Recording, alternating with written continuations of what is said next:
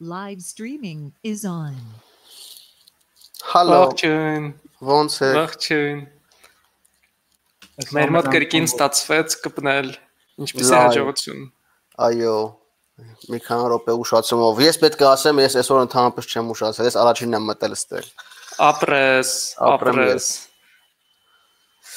Так, ոնց եք։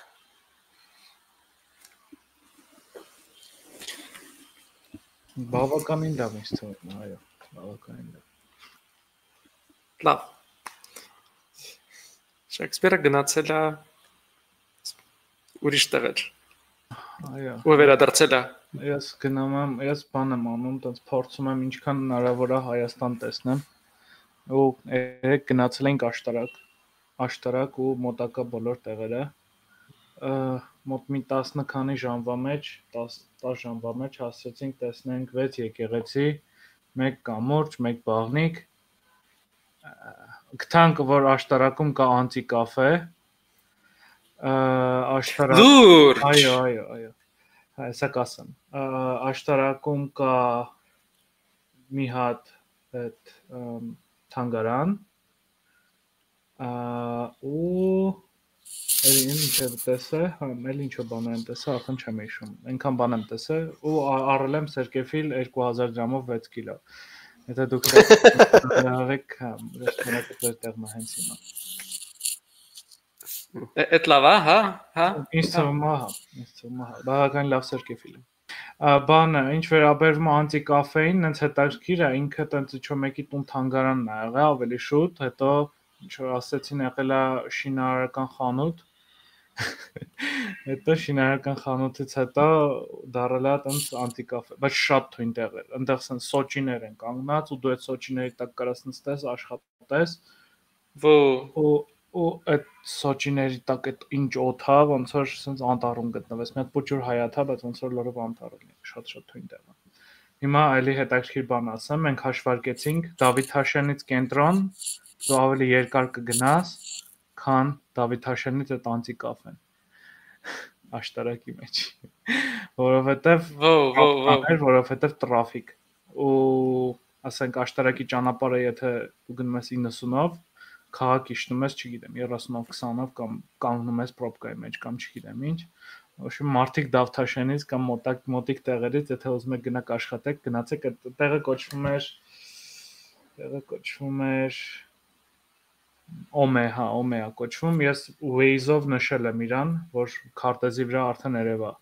որտեղ ես չէի կարող գտնել, ու բանում կա, Google Maps-ում կա։ Ներողություն, ինչով ես նշել։ Waze-ով, հա, այտենց ինչ-որ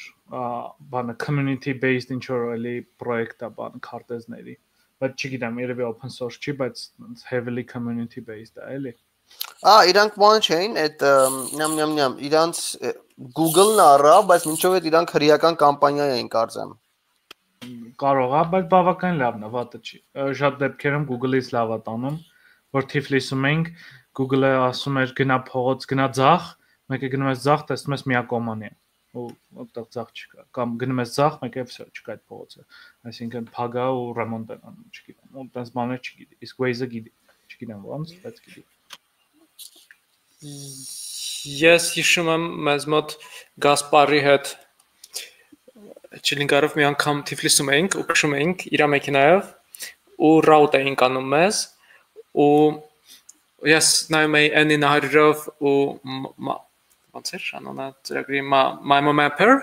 Mapper-ով իսկ Գասպարը նայում էր Google-ի քարտեզով Apple-ի վրայից, Apple հեռախոսի վրայից ու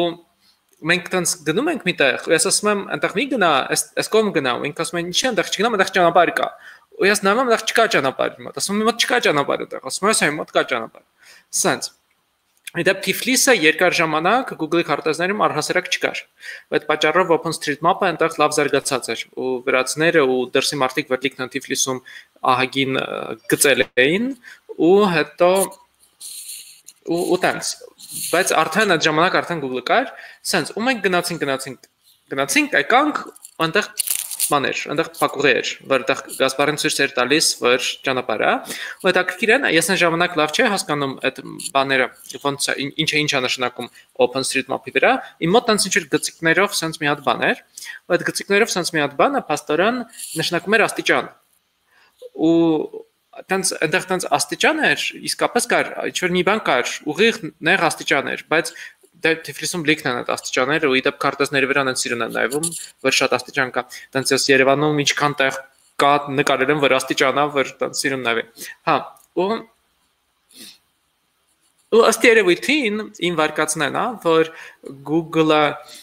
քանի որ Թիֆլիսից տվյալ չուներ կամ Թիֆլիսի տվյալները փակ են, չգիտեմ, բայց իրանք մի անգամ էլ էին բռնվել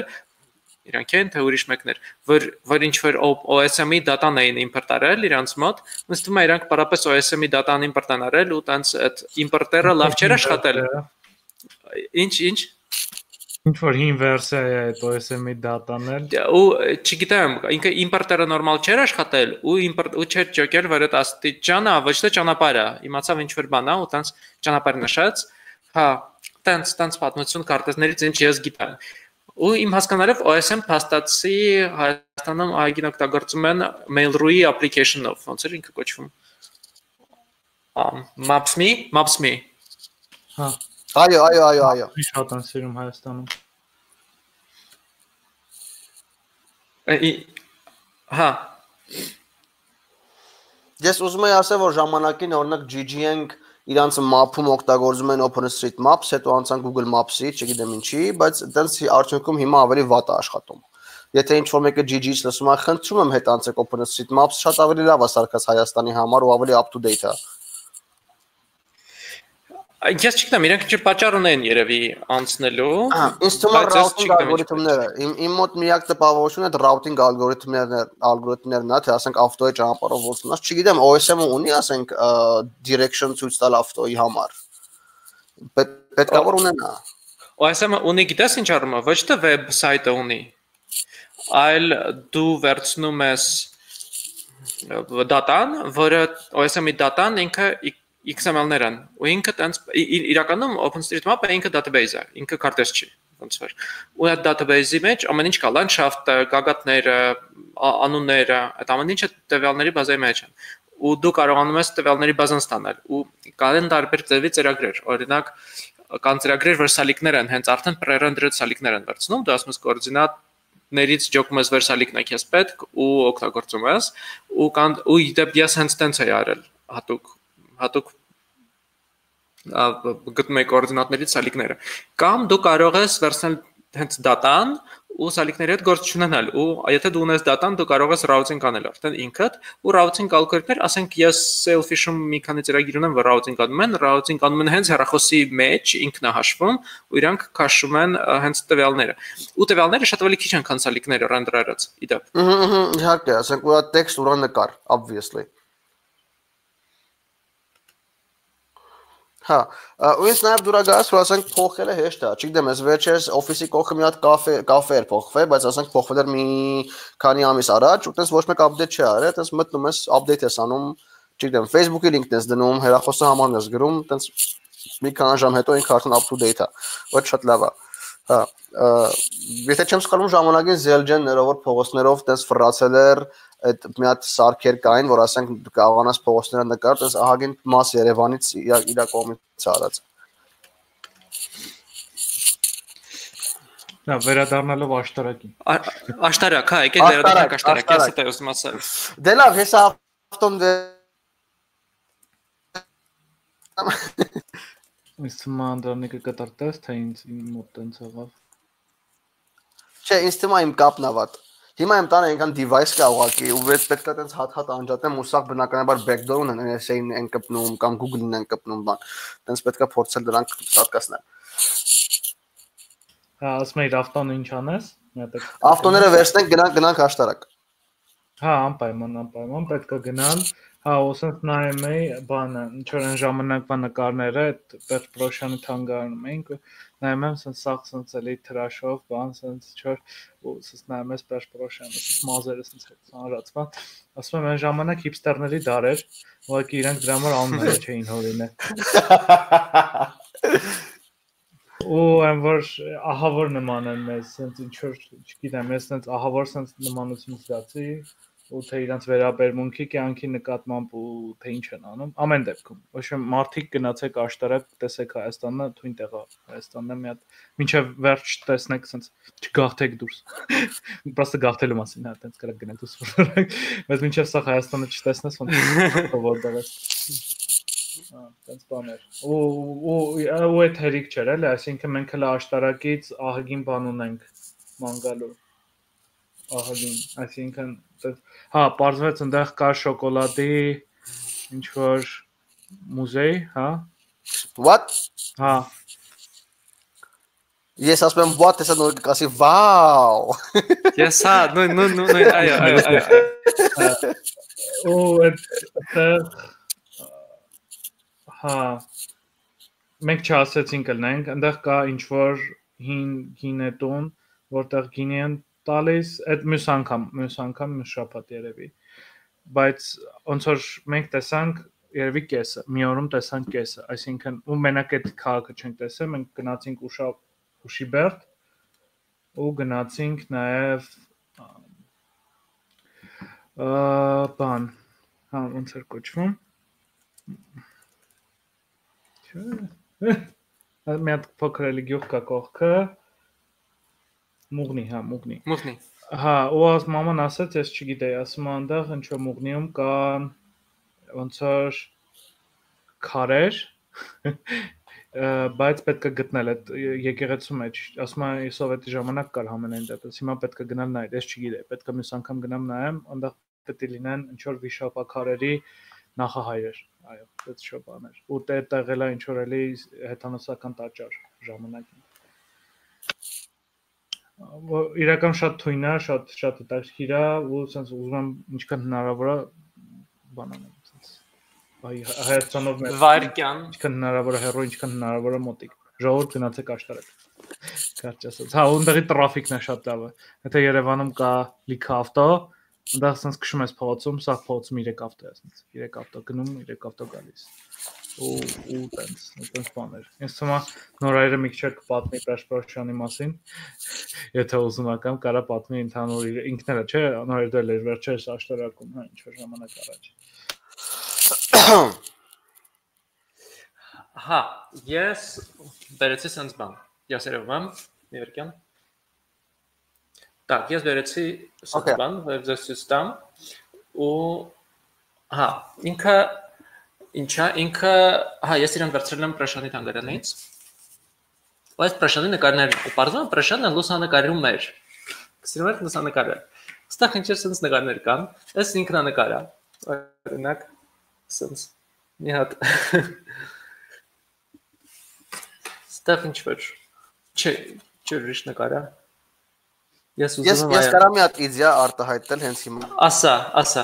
Արի մի հատ տենց Instagram-ի էջ բացենք, ու այս նկարները ընդ բոտով տենց բան անի, չգիտեմ ինձ ինչա կոչվում, post-ի, ասենք տենց մի օրը մեկ ու ինչ որ hashtag-ներով, ասենք բան, selfie կամ ինչ որ չգիտեմ, ընտանիք բան, տենց ու տենց story-ներ անի ու տենց մարդիկ նայեն։ Ասա կասեմ նաև իդեպ Instagram ինձ հենց իմ account-ը փակել է, որովհետև то есть մի երբեր դա մի 5 տարի առաջ կարճ ասած ես փորձեցի իրենց API-ի հետ էքսպերիմենտել ու իրանք իդեպ չունեն API, դու չես կարող տենց անել, նախ։ Իրանք չունեն API, իրանք չեն ուզում, որ դու կարողանաս upload-ես ինչ-որ բան ոչ իրանց հավելվածից։ Հետո, այո, հետո 2018-ի թե 7-ի մայիսին իրանք որոշեցին, որ օքեյ, իրանք թույլ կտան քեզ upload-էլ mobile browser-ից։ Ինչը փաստացի նշանակում է, որ եթե դու նշում ես iPhone-ի browser քո Firefox-ի agent-ը, որպես Firefox-ով կարողանում ես upload-էլ։ Այդ արդեն նշանակում է կարող ես իրանց մի քիչ խափել, բայց մինչև այդ հնարավոր չէր ու մինչև այդ որ ես պարզապես իրանց API-ի ես ինչեր էի կանչում, չգիտեմ ինչ էի կանչում, ինչ որ դե խաղ է անում, ինձ փակել են ու բացատրություն ես screenshot ունեմ ինչ որտեղ, որ ասել են դու ինչ որ հակերական ակտիվություն ես ցուցաբերել ու տենց ժդուվատն ես ու քեզ փակել են ու երբեք էլ մտք չունես մեր մոտ։ Ընդմիշտ։ Ու տենց Ես ասացի օքեյ։ Ինչ-որ տենց կինա։ Հա, ու ինքը ֆոտոգիկ էր Սպրոշյանը, որովհետև ինքը տենց ուներ տարբեր device-ներ, ու ինքը ուներ մի հատ 3D երաչափ նայելու, այս շատ հաջողված դիմանկար է։ Երաչափ նկարելու, նկարներ նայելու սարք։ Ինքը ուներ հատուկ երաչափ երակնոցները։ Այո, ասում են Թումանյանի թանգարանում էլ կան տենց ակնոցներից, ես չգիտեմ, բայց հա, իր մոտ դա ապշալու էր, որովհետև ըստ որում այնտեղ եթե լավ լինել այդ մարդկանց հետ վերաշխատում են այնտեղ, հա, իրանք տենց ագին բան կարող են ցույց տալ ու ագին բան կարող են պատմել ու օրինակ այդ ակնոցը ինքը դրված է ինչ-որ սեղանի վրա, ու ոնց որ այդ սեղանին դու չես կարող մոտենալ, բայց դե իրանք ուզում են իրականում որ դու մոտենաս է ու իրանք ուզում են ցույց տալ, իրանք ուզում են կիսվել, այդ ակնոցը իրանք ցույց կարող են տալ, որտեղ հա ինքը հեսա կբացատրեմ ինչ gadget է, ինչ սարք է։ Սենց այս հիպստերական վիճակներն են։ Պրոշյանի։ Հա, ունդեղ ինչ-որ բան կար, նկար կար, սենց սրտիկի սուվենիր ագր։ Հա, սրտիկի մեջ իր տղայի նկարն էր, եթե չեմ սխալվում։ Անունը ԵԱՉ էր, ասում եմ դա բանն է, այդ Instagram-ի հիմիկվա ֆիլտրներն են, ինչ-որ սրտիկ է, սենց դրած ու սրտիկի մեջ իր նկարն է։ Ասել ոնց որ Պրոշյանն է լինի հակնված ուրիշներով, բայց ինչ-որ Սա face-up։ Եպիսկոպոսա, հա, եպիսկոպոսա։ Так, այս սրտիկի նկարը չկա, հա, իմ մոտ չկա, ինչ-որ սենց բաներ կան ու սենց։ Okay։ Հա, ընտասվեր, այո, Պրոշյանը սիրում էր ֆոտո, Թումանյանն էր կատում սիրում ֆոտո։ Հա, օտանց հա նկարվում էին իրանք։ Ու այդ ժամանակից բաներ ու իրանք տենց բոլորը իմ հասկանալ տենց մեծ կամերաներ ունեին։ Իրանք մոդեռն են իրան ժամանակի հիման վրա ժամանակ Առաջադեմ են, հա, ժամանակ։ Հա, տենց։ Մեկ որտեղ է գտնվում այդ բանը, անտիկաֆեն։ Ասած դժվար է բացատրել, բայց կարամ կոորդինատներով տամ բանով, կոորդինատներ։ Հա, okay, իսկ մոտավոր իսկ բան այնուամենայնիվ բացատրելով չլինի, հա, դժվար է։ Լավ, okay։ Գլխավոր ճանապարհի վրա է, տենց կարամ ասեմ, ես լավ չեմ կողմնորոշվում այնտեղ։ Բայց շատ մոտիկ։ Հեսա մի վայրկյան, հեսա գնանք։ Okay, մինչդեռ ես հիմա Վիվալդիով եմ։ Ես մտածեցի, որ ավելի լավ է, եթե ես closed source բան եմ օգտագործում, ավելի լավ է Vivaldi, քան Google Chrome, ու ինքը պաստորեն աշխատում է, աշխատեց, բանը գտավ, միկրոֆոնը գտավ, հա, ու տենց, ու ինքը все-таки իրան օպերայի developer-ներն են անում, այդ մի քիչ լավ, ու ես առաջին անգամ եմ իրան, հենց այսօր հիմա ես առաջին անգամ եմ օգտագործում Vivaldi, հա, ես հիմա փորձում էկրանը շերել, մինչև Շեքսպիրը մանագալիս, okay, ու հենց application window, ու հենց սա, շերեց ռեկուրսիա, այո, հա, Բայց դու դες հայրեն է ունեն պատկերացնում ես, հա, ես բացացի մեկ էլ գրած բարի գալուստ, հա, Սայր հայրանոնն է, այո, ու ինչ եմ ես, հա, ստեղ, այս գետն է, այս կամուրջն է, այս ճանապարհն է, այո, այստեղ։ Երան must see Պրոշյանի House Museum, ինձ թվում է, այս must see, ուրեմն իրան կարելի է գալ, ստեղ, հետո ինքը գտնվում է իրականում շատ լավ տեղ, որովհետև իր կողքը հենց Հա, ամեն ինչ մոտիկ է, հա, իր ամեն ինչ մոտիկ է։ Իր հենց կողքը կարմիրավորն է, որը շատ սիրուն է։ Հենց կարմիրավորի դիմացը Pascal and Diodato at ուտելու տեղն է, որը ավրամով է։ Իսկապես։ Հա, եй։ Հա, այնտեղ շատ լավ բյուրեկներ կան, շատ լավ կարտոֆիլ կա կծու, ինչ այնտեղ շատ լավ կա։ Հա, ինչ որ չգիտեմ, մեզ միշտ թե են հյուրասիրում, չգիտեմ, ինձ թվում է իրանց մոտ ընդունված է, ոչ թե մենք ենք դից իրանց դուր գալիս։ Հա, երևի դուք եք մեզ չհյուրասիրեցիք։ Լուրջ, okay, okay։ Հա, հետո այս փողոցով եթե իջնում ես, իջնում ես, այս սա ինձ թվում է կարող նույնիսկ ես եմ նկարել, չգիտեմ, ու սա բանա, սա հին բաղնիկն է, բայց եթե նկարել ես ինչ որտեղ կնշեի ինձ։ Հա, բայց այդ կողմից փակ էր ինքը, մենք ստիպված էինք, ոնց որ այդտեղ դուր կար։ Այո, Զամոկով փակած էր։ այո, այդ դրա համար ենք հեղափոխություն արել, որ դուրը լինի իրականում, որովհետև նախ այդ շենքը պետքա քանդեին, ու ինչ որ բան կառուցեն։ Հա, ասա։ Հիմա վերականգնում էին։ Մենք այնտեղ երկու հոգի տեսանք ներսը, ու իրանք չբան էին, ասած փռում ու վերականգնում էին։ Վայ ինչ հաճելի է։ Հա, որովհետև իրան պետքա քանդեին, ու հետո իրան պետքա, հա, ու ինքը առաջ ահվեր անխնա վիճակում էր, ու ով ասես մտնում էր ու ինչ ասես մեջը չէր անում, ու հետո ինչ եղավ, հա, հետո փաստորեն ես վերջեր ես տեսա որ դուր կա ու իրանք ծախսել են դուրն են դրել, причем դուրը տենց հետաքրքիր տեսք ունի, ոնց որ այն ժամանակվա իսկական դուր լինի, տենց անիմաստ դուր չեն դրել։ Հա, ուրեմն երևի իսկապես վերականգնում են, ինչ որ մի բան անում են իր հետ։ Այդ ահավոր հաճելի է, որովհետև ես գիտեի, որ ինքն էլ վտանգի տակ ու ես իր ֆոտոներն էի ուղարկել Սարհատին մի ժամանակ ու տենց Մասարհատն այնց վիճակում էր տիպը որը նայենք հիմա, չգիտեմ, հա, ու տենց, բայց փաստորեն հիմա սա լավ այս բաղնիկի հետ, հետո որ իջնում ես այստեղ 17-րդ դարի կամուրջ կա։ Ու այդ 17-րդ դարի կամուրջը այնտեղ պարապես շատ բան, չգիտեմ, արդեն փակվել էին այդ խորովածանոցները։ Թե կային։ Տենց հանգիստ նստած էինք այնտեղ շատ լավ էր այդ գետը ու կամուրջը ու սա իրար հետ այնց շատ լրաշն էին։ Եй, ուրախ եմ, որովհետև այս հա սեպտեմբերին տենց խորովածանոցները դեռ կային ու իրանք բան շատ հաճելի չէին։ Դե հերվում կային, բայց հենց կամուրջի տակ փակեր ու շատ հաճելի էր շատ։ Հա, օքեյ, որովհետև հենց իրա կողքը։ Okay։ Так, այս ինչ թանգարանն է։ Այս երեք հայքի թանգարանն է։ Շոկոլատի թանգարանը չգիտեմ որտեղ է, բայց այստեղ նաև այստեղ էլի Պերշպրշանի կողքից է կա ծիրանավորը ու սպիտակավորը ու իրանք այգին ապշելու են։ Այգին ապշելու լավն են ու տենց ուստեղ կարելի է մտնել իդեպ այս կողմից։ Ուստեղ նույնիսկ ցույց է տված, դες որ այստեղից կարելի է մտնել։ Աստիճաններ։ Այս իրականում չէ, ծիրանավորն է, չէ։ Կարծեմ, հա, բայց այդ աստիճան չի, այս պարզապես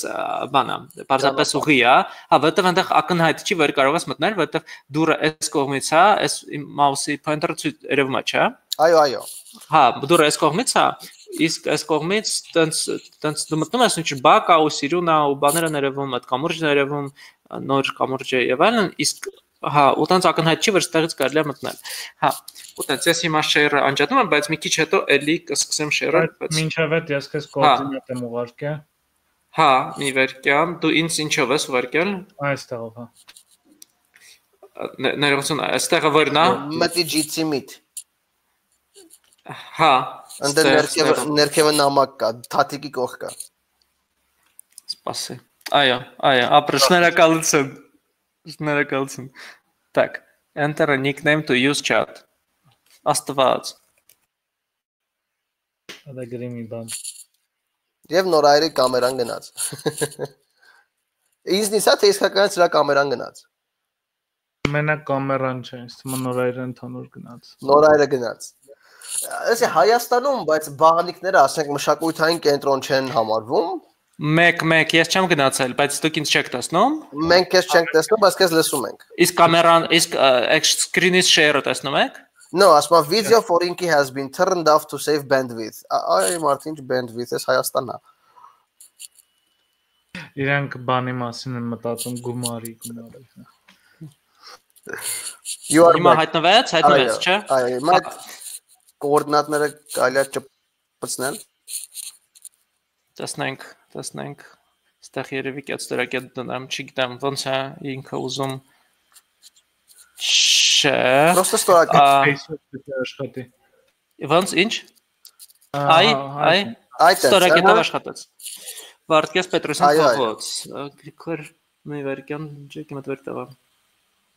Հա, Աշտարակում էլի ասեմ ինչ լավ։ Աստված, ես քեզ ոնց չասեցի, երեք, ասեք ասեմ ինչ լավ բաներ կա։ Так, այս վերապինա, SS-ապինա։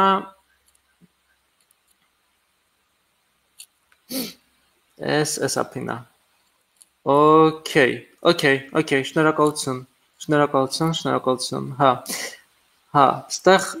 հա, լավ, okay, դուք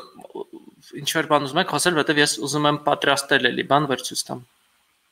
Ես ուզում եի ասել, որ Սիրիայում օրինակ բաղնիքները, մանավանդ նմանատիպ բաղնիքները 10-քանիերորդ դարի եւ այլն համարվում էին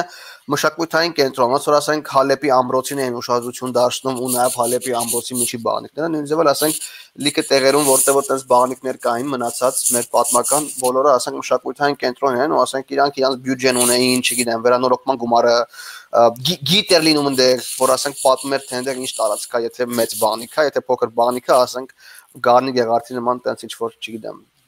բաներ դրած լինում որ ասենք այս ինչ դարի բաղնիք է որը չգիտեմ այս ինչ մարդն է կառուցել sense բաների համար են օգտագործել եւ այլն եւ այլն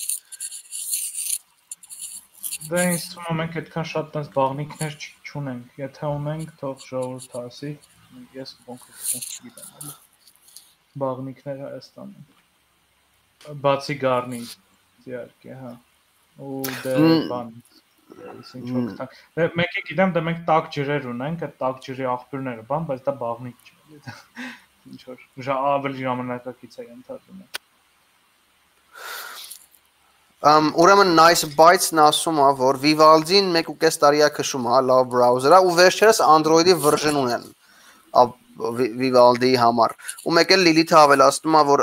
Աշտարակում գիտավան թաղամաս կա, որտեղ ֆիզիկայի ինստիտուտ կա ու լիքը մեծ ալեհավակներ։ Էսա կասեմ, չացրեք։ Ու ես ջավաձանին եմ տարել ընդեղի դեպ։ Այո, էսա։ Բայց այսինքն հա դու չես փչացրել, ոչինչ։ Okay. Which by the way, եթե չեմ սխալվում, մեր Twitter-ի cover photo-ն այնտեղից է։ Այո, մեր Twitter-ի cover photo-ն այնտեղից է։ Այո, ապրես։ Ու դու ես ընտրել կարծեմ դրել։ Այո։ Հենց։ Հա, okay։ Так, իսկ ես կարողանում եմ, ոնց եմ կարողանում։ Լավ, արի ես էլի Vivaldi-ով անեմ։ Դե ես Vivaldi-ն չեմ կարողանում գովազդել ամեն դեպքում, որովհետև ինքը բան ազատ չի, բայց okay, whatever։ Ամեն դեպքում Google Chrome-ից երևի լավ է։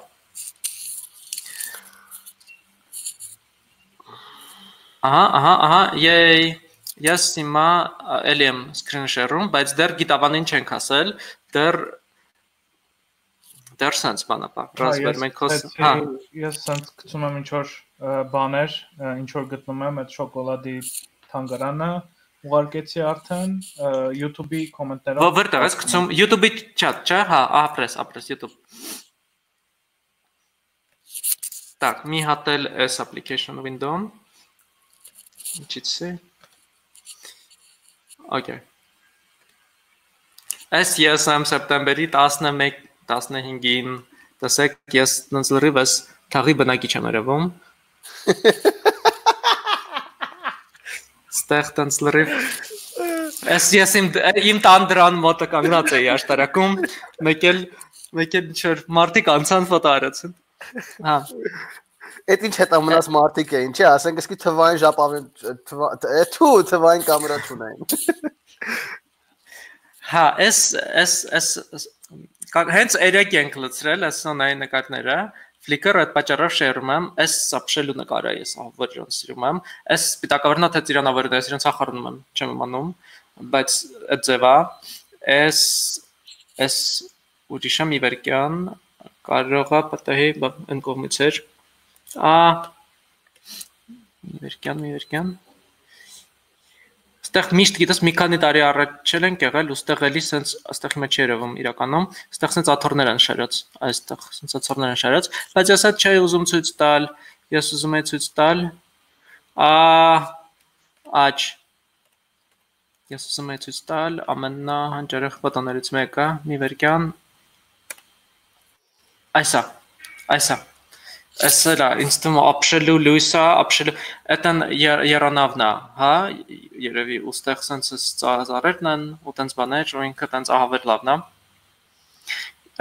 այդ շատ լավ լուսավորություն էր շատ լավ երկինք էր ամեն ինչ տենց շատ լավ էր ու տենց ու այսա մի քիչ հետո էլի կմիանամ ու ցույց կտամ գիտավաննել ու իրականում մի բան էլ ունեմ ցույց տալու։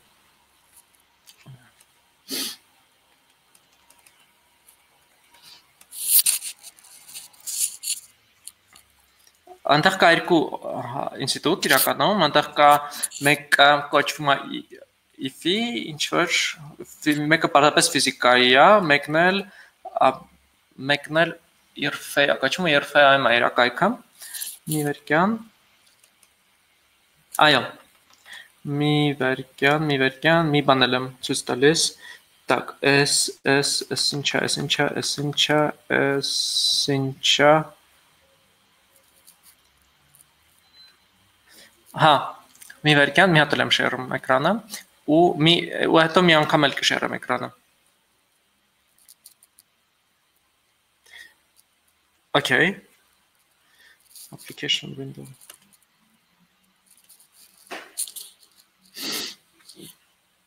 Так,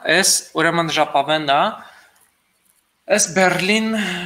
ոչ լոմոգրաֆիայի ժապավենն է, որը ես ահավոր վատ եմ երևակել,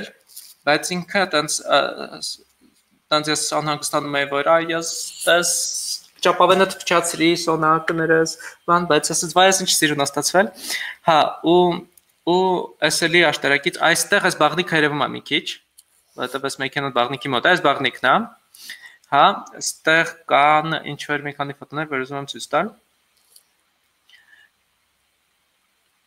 Ասի մատնահետքերն են ժողովուրդ։ Որոնք հետո վեճապավենը շատ նեղ էր, բարակ էր, ես չէի կարողանում իրան այդ reels-ի մեջ ճիշտ տեղադրել, ոչ մի ձև։ Հա, սա էլի սպիտակավեր կամ ծիրանավերն է, ստեղ դեպ կարող է թեք կա, դրա մասին մի վերքյան։ Ես սպիտակավերն է, հա, աստերն սա սպիտակավերն է, հյանելի վեր թեք կա։ Տեսեք, սա ժապավենով նկարած ֆոտո է, բայց տեղ դիրած է, ինչով է նկարած, որովհետև ֆոտոյի էքսիֆի մեջ գրած է, որովհետև այո, ես ունեմ տենց սկրիպտեր, որոնք գիթաբում կան, կոչվում են film tagger։ Տենց, հետո այստեղ կա այս արդեն ծիրանավորն է, ու սա ահավոր լավ ֆոտո է, ու ստեղ այս կամուրջն է, այստեղ կամուրջն էլ է երևում, աշտարակի, ու այս ծառերն են, ու ստեղ ու իդեպ այս ֆոտոն ընտրել են, որ շուտով էլի իրավիճակա փոխվել, էլի դրա համար են գեղափոխություն արել, ստերովիտին, բայց հա շուտով Հայաստանում Հայաստան ներկայացնող ցուցանտես է լինելու, ես հպարտանում եմ, որ այս ժապավենը ես եմ երևակել, այս ֆոտոն կոնկրետ գնալու է այնտեղ, մասնավորապես։ Տենց, հա, էլի կա ստեղ, բայց այս շատ լավ ֆոտո է, ինձ թվում է։ Հա, էլի կա ստեղ մի վերքյան, հա, ստեղ ինչ-որ sense բաներ կան։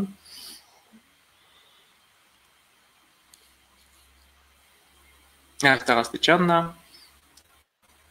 Հա, այսքան է երևի։ Դեռ այսքան է։ Հա,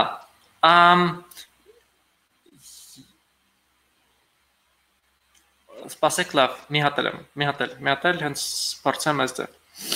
Okay, որ շատ բան չունեմ, սա է, okay։ Ստեղ գրում ենք, ինչ են գրում, հա, տես, այս օրինակ սրա համար արդեն արժի վիվալդի չունենալ, էլի, որովհետև ինքը ինչ գովազդ է ցույց տալիս, Amazon-ին է ցույց տալիս, պես, որ իմանանք տեղը, /places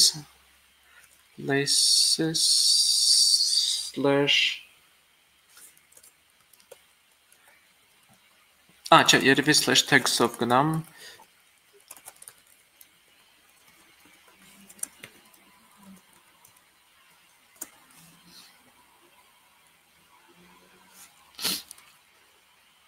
հա, այս տալի հավակներն են,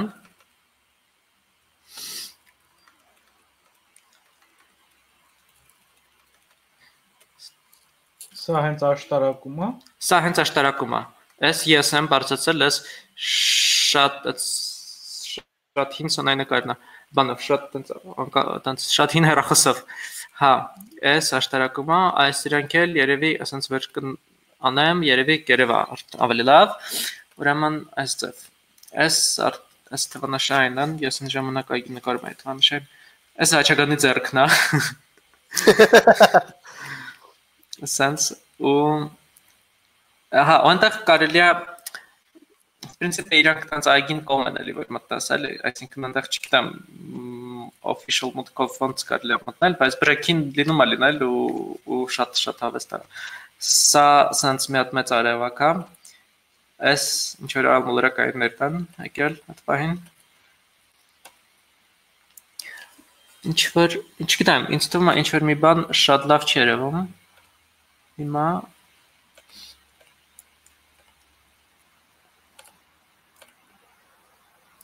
այս լավ է չգանա sense այս ինչ որ կոտրված ապակիներ են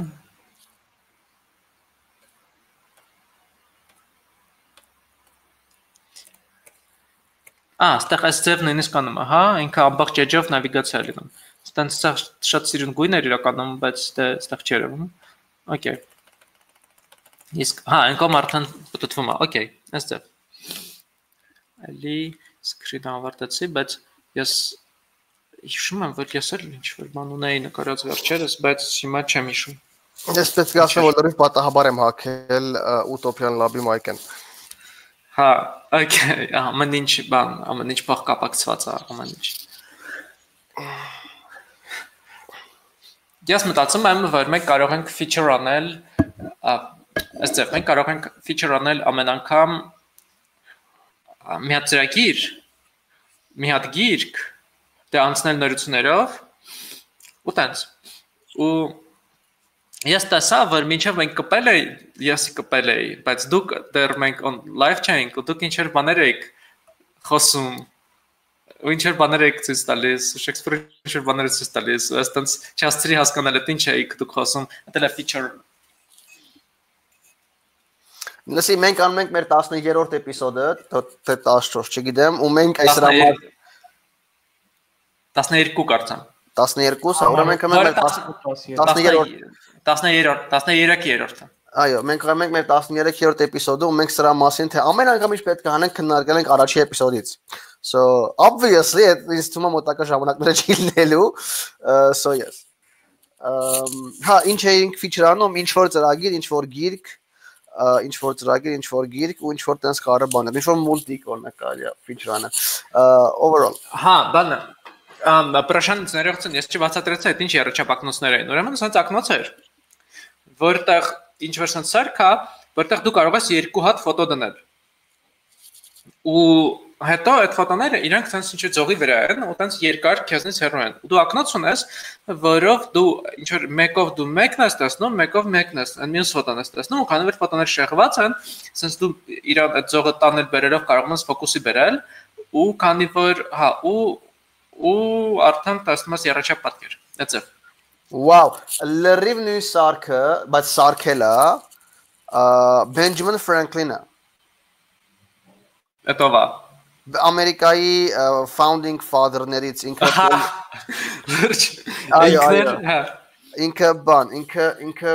ինքը պոլիմատ է համարվում, տիպը տենց ամեն ինչից ամեն բան գիտի, ու այդ սարքը ինքը ինչ որ տենց 1700-ականներին սարքել, բայց ոչ մեկ բան այդտեղ չի դրել։ Вообще, թե այդ ինչ է, ումա պետք։ Ինչ որ տենց սարքել, որ տենց երկու լույս տարբեր աչքերով տեսնես։ Որը it's actually pretty amazing այդ ժամանակների համար։ Այսինքն պաստորեն կարելի ասել, որ այդ մարդը, հա, ինքը եղել է ամենաառաջի հայը, ով որ 3D վիդեո է նայել, կամ լավ, 3D նկար է նայել գոնե։ Չգիտեմ առաջիններ թե չէ, որովհետև իմ հասկանալով այդ խաղալիքը տենց ով մի քիչ փող աշխատում էր ու մի քիչ ապդեյթները քաշում էր, տենց էլի ունեին, ու ինձ թվում է Թիֆլիսի հայերը ու Թումանյանը ու բան տենց իրանք էլ ունեին, բայց դե գոնե, բայց այս մարդն էլ Աշտարակում էր ապրում, ամեն դեպքում, գուցե ամենաառաջին աշտարակցին է։ Պարդ աշտարակցին էր կարելի ասել։ Հա, ես բան, ինչ որ որ փոքր էի Աշտարակը ես էլ էի շփոթում Արտաշատի հետ ու տենց բայց վերջերս իմացա որ փաստորեն հիմա էլ տենց մարդիկ կան իրանք հաշփոթում են ինչ որ ասում են Ես շփոթում եմ ասում են դեն որ գնում ես այն ճանապարհով որ Արցախ ես գնում, ինչի ես Արցախ գնում Աշտարակով, դե կարաս Աշտարակով գնաս Արցախից ինչի։ Հա, տենց ինչ-որ մարդիկ կան, նրանք դեռ շփոթում են, մեծան ու տենց մեքենային քշում ու շփոթում, տենց հարցեր են տալիս։ Հա,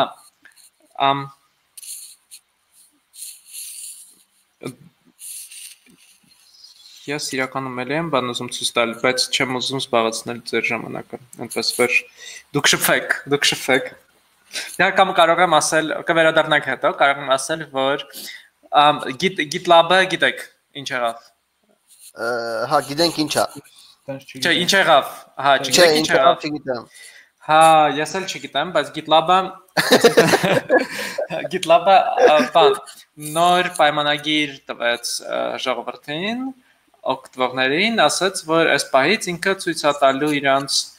չէ, տրեքերներ է ունենալու սայթում։ Ու այդ տեղեկատվությունը հավաքելու է։ Խոսքը գնում է իրանց SaaS application-ի մասին, չէ՞։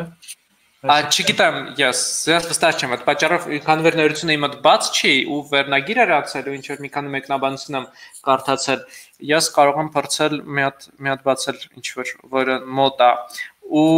ու ես իմացա որ ժողովուրդը լքեցին GitLab-ը ու այսինքն ահագին մարդ ասեցին թե վсё բան ժամանակն դուրս գալու որ նայել են դրանքը եւ այլն ես եւ person-ը ասած GitHuman-ը ինչ որ բանում նույնիսկ Mastodon-ում ինչ որ մեկին ասեցի ու տենց ու այդ պատճառով հիմա GitLab-ը ասաց որ ժամանակավոր կանգնեցրել են այդ որոշումը հիմա էսա ասեմ Telemetry այո հոկտեմբերի 23 by Drew DeVault our model is customers first investors never so так վլանչետ ինչ են անում important updates to our terms of service surrounding our use of telemetry services. Starting with GitLab 12.4, existing customers who use our proprietary products, that is GitLab.com and the Enterprise Edition of our self-managed offerings, may notice additional JavaScript snippets that will interact with GitLab and or third-party SaaS, software as a service, telemetry service such as Pendo.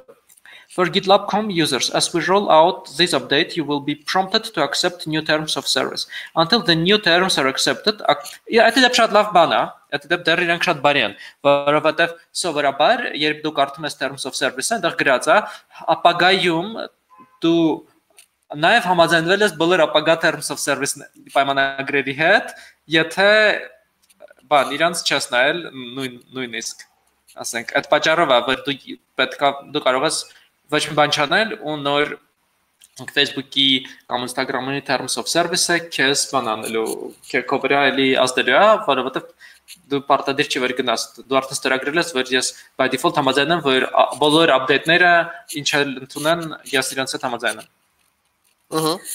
Так, until the new terms are accepted, access to the web interface and API will be blocked. So for users who have integrations with our API, this will cause a brief pause in service via API until the terms have been accepted by signing into the web interface. For self-managed users, GitLab Core will continue to be free software with no changes. If you want to install your own instance of GitLab without the proprietary software being introduced as a result of this change, GitLab Community Edition remains a great option. It is licensed under the MIT license and it will contain no proprietary software. Many open source software projects use GitLab CE for their SCM and CI needs. Again, there will be no changes to GitLab Community Edition. That's it. Որը բավականին լավ է։ Բայց դա ուրիշ ձևել չէր կարող անել մյուս community-ը թե իրանք open source է։ Որովհետև մարդիկ հաստատ կնային, որոնք builder կսարքեին առանց այդ version-ի, չէ՞ փաստորեն։ Այո։ Ու դե լավ է, բայց այսինքն իրանք չեն բանանում, իրանք ասում են դուք մեր customer-ներն եք, մենք պիտի իմանանք մեր customer-ները ինչ են անում, հա։ Ես մասամբ ընդունում եմ ինչ որ իրանք անում են ու համարում եմ, որ դա այդքան վախենալու չի, որովհետև ցանկացած դեպքում իրանք քեզ թույլ են տալիս ընտրության հնարավորություն։ Իդեպ GitLab Community Edition-ն ու GitLab-ը որպես GitLab, նես չի որ շատ են տարբերվում։ Այսինքն այնտեղ ինչ որ շատ minor feature-ներ են, հա ինչ որ support բան, բայց եթե դու ուզում ես, դու կարող ես full GitLab ունենաս on-premise ու ոչ մի խնդիր չունենաս, իրենց open source product-ը։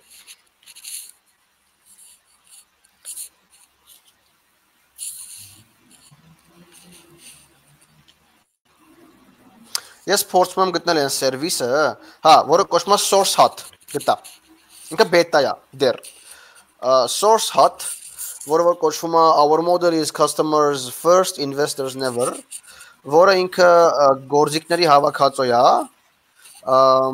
որտեղ որ ունեն Git, ունեն API-ներ, webhook-եր, որ մարդիկ կարող են օգտագործել։ Ես լսվում եմ by the way։ Այո, շատ լավ։ Հա, so իրանք ստեղծվեցին այն խնդրից, որ, չգիտեմ, GitHub-ը Microsoft-ին է պատկանում, սկսում է մարդկանց բլոկել, չգիտեմ, GitLab-ը սկսում է terms and conditions փոխել, դրա համար կա հիմա արդեն Source Hut, որը բանում դրեցի YouTube-ի chat-ում, մեջը կա mailing list-եր եւ այլն, ու իրանք ունեն շատ հետաքրքիր pricing, $2 a month, ընդհանրապես $2 ամիսը կամ $20 տարին, որը չգիտեմ ոնց է ստացվում, logically speaking, կամ եթե open source համայնք ես անվճար, եթե իրանց soft-ի վրա contributor ես, հենց source hut-ի վրա contributor ես անվճար, ու այդքանը, տենց, որ այդ շատ հետաքրքիր է, օրինակ համար եթե ասենք ինչ որ մի սերվիս կա, ենթադրենք Red Hat-ը վերցնենք լավ օրինակ, ու Red Hat-ի software-ի վրա ինչ որ դու ասենք բաներ ես patch-անում, update-ներ ես ուղարկում, սիրուն կներ այդ Red Hat-ը ասենք քեզ մի քանի հատ license անվճար տար որպես contributor, օրինակի համար, տես հետաքրքիր բան կստացվի։ So, հա, այս source hut-ն ինքը դեռ alpha վիճակում է, beta էլ ինքը դեռ alpha վիճակում է, բայց ասում են որ երկու բան շատ լավ ենք սարքել այս պայի համար, մեկը data-ն շատ լավ պահպանված է, այսինքն redundancy կա, backup-ներ կան եւ այլն, ու երկրորդն է payment-ը third party միջոցով արվում, որ ասենք payment-ի կընտրիներ չհաշան, հա, ֆինանսական։ So, ես փորձելու եմ իրանց մոտ գրանցվել փող տալ ու տեսնեմ ոնց է, եթե լավ տեղա կարելի է, ասենք ինչ որ open source բաներ ունեմ, տանեմ միանգամից դեպի source hut եւ ոչ թե GitHub-ը։ And honestly, GitHub-ի monoculture արդեն տխուր է։ GitHub-ը դառնում է երկրորդ Google-ը, կարելի է ասել, կամ առաջի Google-ը developer-ների համար, որը ասենք ռիսկային բան է, էլի, տենց too much power։ So, հա, ինձ թվում է դու ես հա Lobster-ից տեսել update-ները։ Lobster-ից էր ամենտեղ բան է, այդ պատմությունը ամենտեղ տարածված է։ Ես օրինակ Twitter-ում ուրիշ հետաքրքիր բանավեճներ էի տեսնում, որ նոր terms and conditions-ի մեջ նաև նշած էր, որ GitLab-ը բլոկ չի անելու այն մարդկանց, որոնք որ գարշած բլոկ չի անելու մարդկանց։ Օրինակ եթե դու, չգիտեմ, նացիստական կայք ես դնում GitLab-ի վրա, it's fine, it doesn't matter։ Էլի այդ վիճակներում մարդիկ ասում են ոչ, այդ սխալ է, դες բաներ չպետք է անենք եւ այլն։ Բան open source software-ները մենք չենք սարքել նրա համար, որ մարդիկ վատ բաներ անեն, ինչ որ այդտենց վիճակ էր գնում։ Which, you know, մի կողմից հա իհարկե լավ է, մյուս կողմից էլ, բայց that's not what the license says, էլի։ Ահա որ շատ ակողքից ասեմ, որ ահա որ թարգմանած է, այսինքն շատ է թարգմանած իսկապես Vivaldi-ն։ Չէ՞ ես կես ժամ փնտրում եմ ոնց եմ ես ֆոտո սեյվ անելու։ Ոտանց հազիվ գտա, որովհետև ինչ որ տոնց մեծ մենյու էր ու ամենը անծանոթ էր, որովհետև դե սովորաբար անծանոթ է լինում, որովհետև ծանոթ չենք զուտ։ Ոնց կվերնա, տոնց կարդում էի, պա ես ինչ անել, հազիվ գտա այդ պա պանել նկարը, որպես է։ Հա, ես դե օքեյ, ինչ վերաբերում է GitLab-ին, ես ասեմ, որ Ես մտածում եմ, որ GitHub versus GitLab կարևոր չի այն առումով, որ երկուսն էլ իրականում, եթե self-hosted չեն, կարևոր չի, եթե GitLab-ը երևի լավ է նրանով, որ դու կարող ես նրան self-host անել, բայց GitLab-ն էլ իրականում համայնք են, ու այդ պատճառով է GitLab.com-ը հենց օգտագործելի, որովհետև իրանք համայնքներ են, փաստացի, որովհետև այդ հանգույցում հավաքված մարդիկ կարող են իրար star անել, իրար follow-ել եւ այլն, բայց չեն կարող follow-ել ուրիշ հանգույցների մարդուն։ Ինքը ֆեդերատիվ չի։ Ու Git human common federativ ու ինձ թվում է ապագան ու GitLab-ն էլ երևի դրան պետք է գա մի օր, որ ապագան պետք է լինի ֆեդերատիվ git, որտեղ դու կարող ես հետևել մարդուն, որ ուրիշ հանգույցի վրա է։ Ու տես, մինչև այդ feature-ը չլինի, ես օրինակ չեմ ուզում git hub-ը լքել, որովհետև իմ համար այդ առումով նույնն է, ինչ GitHub-ը, ինչ GitLab-ը, երկուսն էլ software as a service են, երկուս կամ software as a service substitute, երկուսն էլ ինչ որ տանց անտեղ են ու տանց։ Նայ, օրինակ մի կողմից էլ մտածում ես, որ okay, եթե GitLab-ը դարձավ federated, հիմա Git-ն էլ է փորձում դառնալ federated, հետո հաջորդ խնդիրն է ծնվելու, որ այդ Git-ի ֆեդերացիայի համար պրոտոկոլ է պետք։ Որ ասենք, եթե ես իմ մոտ Git-ի եմ բարձրացնում, դու քո մոտ GitLab ես բարձրացնում, բայց մենք պետք է միասին մեկը կարողանանք շփվել։ Which ironically Git-ը այդ ունի, Git-ը որպես software ինքը տենց է սարքած, Git-ը սարքած է, որ ինքը լինի decentralized եւ federated։ Բայց դե, you know, ինչ որ, հա։ Ու ինչ որ միտեղ, ինչ որ մի mailing list-ում մի քանի տարած կարդում եմ, որտեղ որ Linux-ը բողոքում էր GitHub-ից ու ասում էր, որ բայց հասկանում եք, այդ pull request գաղափարը իրականում կա Git-ում, պրոստը ոչ մեկ դրանից խաբար չի։ Այդ pull request-ի նման մի բան է, ինչ որ Git-ում կա։ Եթե դու ասենք Git server ես բարձրացնում, տենց։ Ու ես հա փորձում եմ այդ գտնել, բայց դե Git-ը ինքան մեծ է։ Ու լիքը բանկավոր բան դոկումենտացված էլ չի։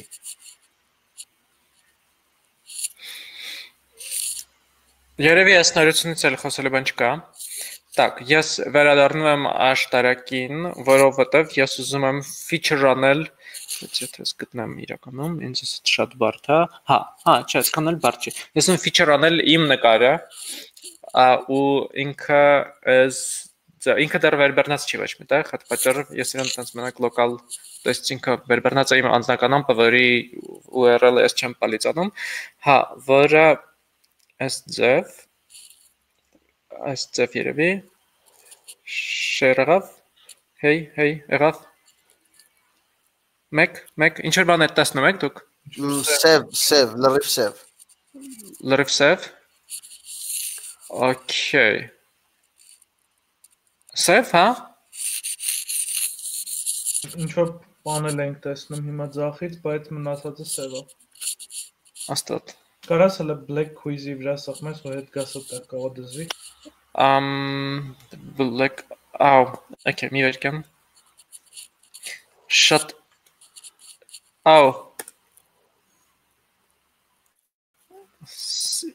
sense? Ոչ մի բան չի տալ, շատ հետաքրքիր է իրականում, որովհետև ինչ, որովհետև ինչ 0, բայց չէ 543 կիլոբայտ է, okay, whatever, whatever, մի վերքան, ես կարող եմ երևի այս ձև անել, file open, control O, ու տենց, ու, ստեղ ես, okay,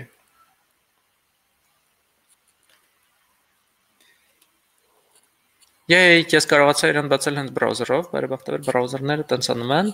հա, ու հենց այս window-ն, հենց այս GCMit-ը, okay, այս էլ սենց ինքը տենց ինձ թվում է ռնե մագրիտոտ է ահագին, այս նկարը, սենց, այսքանը,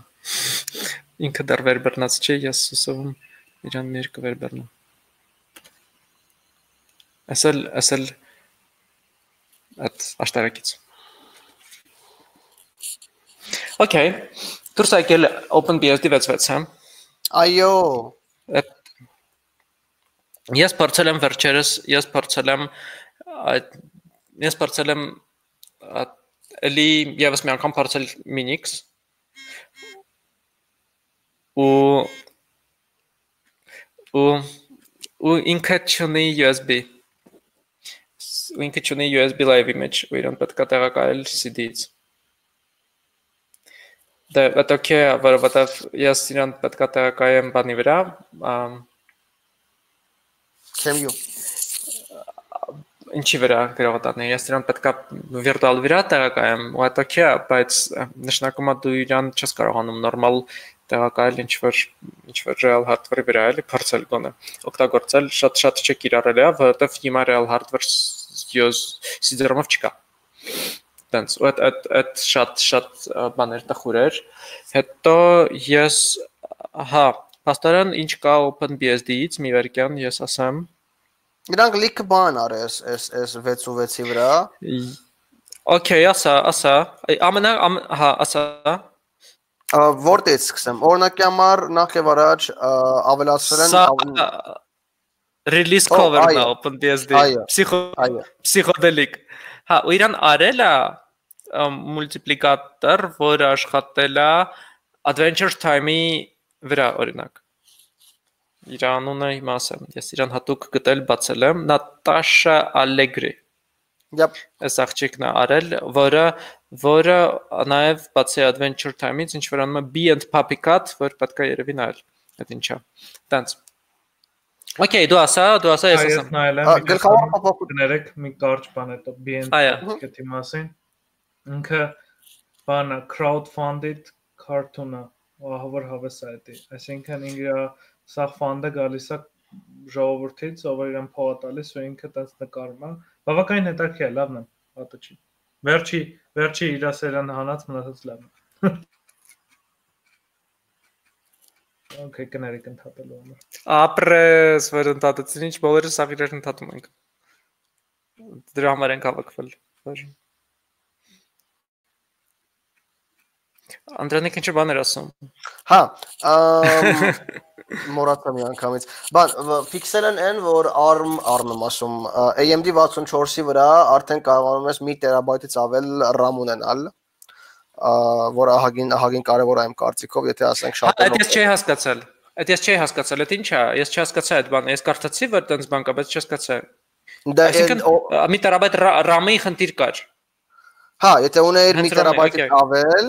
ինքը չէր տեսնում, ինքը տեսնում էր մինչև 1 տերաբայթ։ Հիմա արդեն 1 տերաբայթից ավել տեսնում, որը շատ կարևոր է նրանք ովքեր որ տես մասսայական մեծ ռաուտերներ են օգտագործում ու շատերը կան որ մասսայական մեծ ռաուտերներ են օգտագործում ՕփնԲՍԴ-ով հիմնականում ասենք Չինաստան, Asia-ի կողմերը, Ճապոնիայում ավոր տարածված է։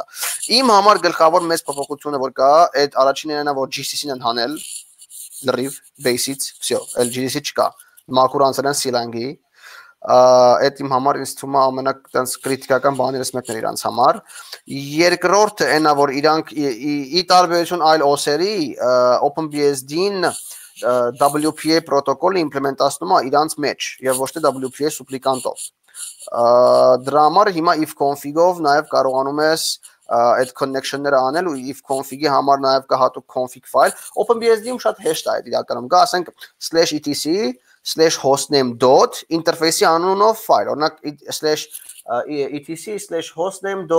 Ենթադրենք ATH0, որ ասենք քո Averroes-ի Wi-Fi-ն առնելու, դրա մեջ դու արդեն կաս config file գրել եւ ոչ թե մենակ command line-ով անել, ու խոսքի մեջ գրել, չգիտեմ,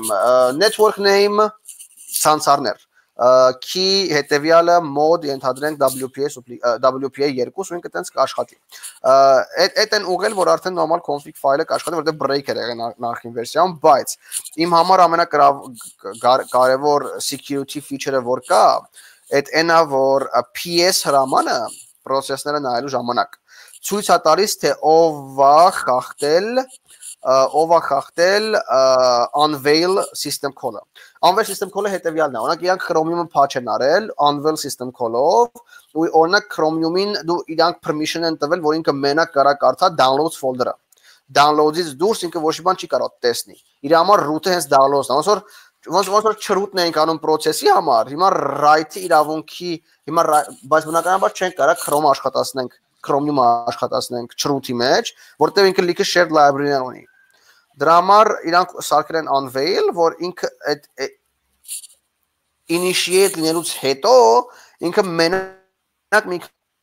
բանական downloads folder-ը։ Հիմա PS-ով կարող ես տեսնել թե ով է ասենք կանչել unveil, ինչա կանչել եւ այլն, որը ագին հարմար է։ Սպասի, այդ նշանակում է էլի իրանք source-ն են պատճանում, ոչ թե runtime հետևում են ծրագիրը ինչա փորձում անել։ Այսինքն կրկին գնացին ավելի pledged ուղիով, ոչ թե SE Linux-ով ուղիով։ Այո։ Ու Ես եմ բանը շատ բարդ է, պետք է ասեմ, բայց ջանիկ է ճիշտն է, like obviously է ճիշտն է։ Դե բնականաբար ՕփնԲՍԴ-ի տարբերություն մնացածների իրանք պրակտիկային մոտիկ մարդիկ չեն, իրանք նամեն ոնց որ մաքսիմալ իդեալական լինի, դրա համար իրանք ունեն pledge, դրա համար իրանք ունեն unveil։ Սպասը, ինչի է դա ճիշտ ի տարբերություն բանի, որովհետև դու քո վրա լիքը load ես վերցնում source-ը պատճանելու համար, հա, ու հետո կարող է մի տեղ չնկատես ինչ որ մի բան չկարողանաս անել, ու իսկ Այն դեպքում դու ստեղծում ես համակարգ, որը թեկուզ proprietary software կարող է աշխատացնել, բայց այդ proprietary software-ը չի կարողանա անել այն ինչ դու չես ուզում։ Դե OpenBSD-ում իրանք ասում են we don't give a shit about proprietary software։ Ասենք իրանք մոտ բլոբներ էլ չկա, չէ, իրանք driver-ները open source են։ Մինչև վերջ, տենց մաքսիմալ։ Ի տարբերություն ասենք FreeBSD եւ Linux-ի, որտեղ որ լիքը proprietary driver-ներ կան, նույնիսկ FreeBSD-ի վրա։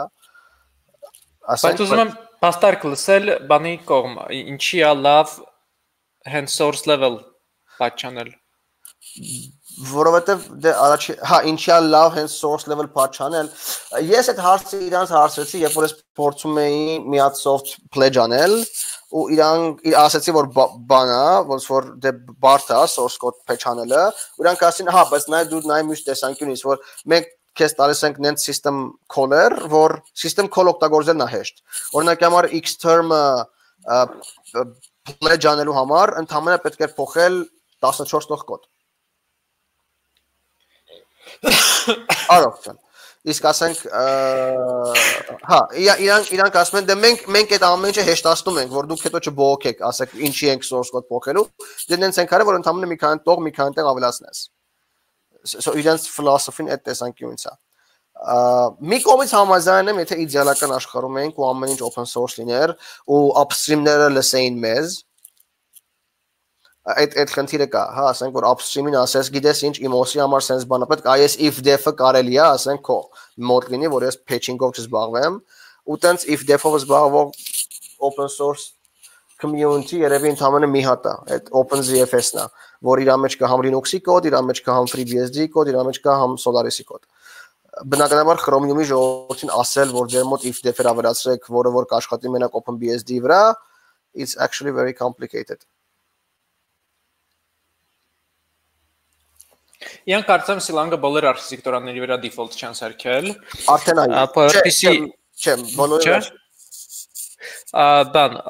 բայց էդ էլ ես չեմ հասկանում ինչի են իրանք տնձգտում Սիլանգի, բացի լիցենզիայից։ Դե իրանք ընդհանրապես փորձում են ինչ որ գնույական է, ինչ որ GPL-ական է, հանել base-ից։ Ընդհանրապես։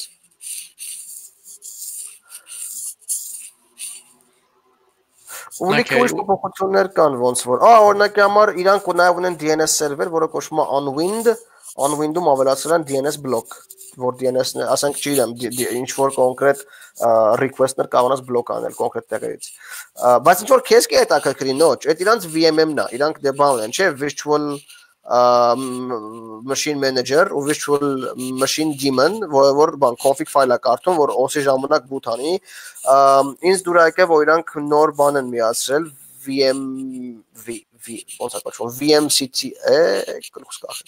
VMCTL-ի մեջ, որը իրանց բանն է, control անող բինարնիկն է, իրան արդեն լինում է նորմալ ռեպորտները ստանալ, ասենք տենց մինչև ամենա low level թե ինչա կատարվում։ Այդ լավ պետք է գա բանի sandboxing-ի համար։ Ասենք ինչ որ մի բան աշխատացնես ու տեսնես թե ինչա կատարվում։ Շատ ներողություն, քո մոտ ինչ-որ խշխշոց է գալիս, բարբերաբար։ Հենց այս բան չի գալիս, բայց ինձ թվում է, երբ դու խոսում ես ու ինչ որ բանը լարը շարժում ես կամ ինչ որ խշխշում է t-shirt-ին։ Ո՞, գլուխը շատ եմ շարժում, դրանից է։ Okay. Yes, հա, ինչ կար այնտեղ, դե նոր OpenSMT PD 660, LibreSSL 302, OpenSSH 8.1, հա, GCC-ին հանել են Base-ից ARM 7-ի ու 386-ի համար, բայց default-ով ինքը դեռ կա ուրիշ տեղեր, իսկ նաև Silang-ը կա by default,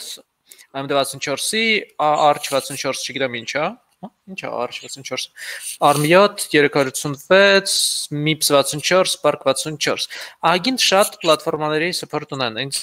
ես իրանց եմ դիտարկում որպես ինչ որ փախուստի տեղ եթե պետք լինի էլի միայն իմ հասկանալով իրանց այն ամենին Arch 64-ը այդ Army 64 բիթանին է Հա okay good Բաններ գրել pastorեն speaking of R64 ուրեմն delay կա որոշակի բնականաբար Pinebook Pro-ների shipping-ի մեջ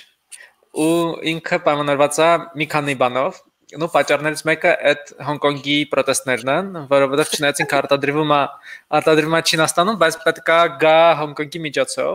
Պատճառներից երկրորդը այն է, որ գիտես այն չէ բան այդ մասին Ռուբեն։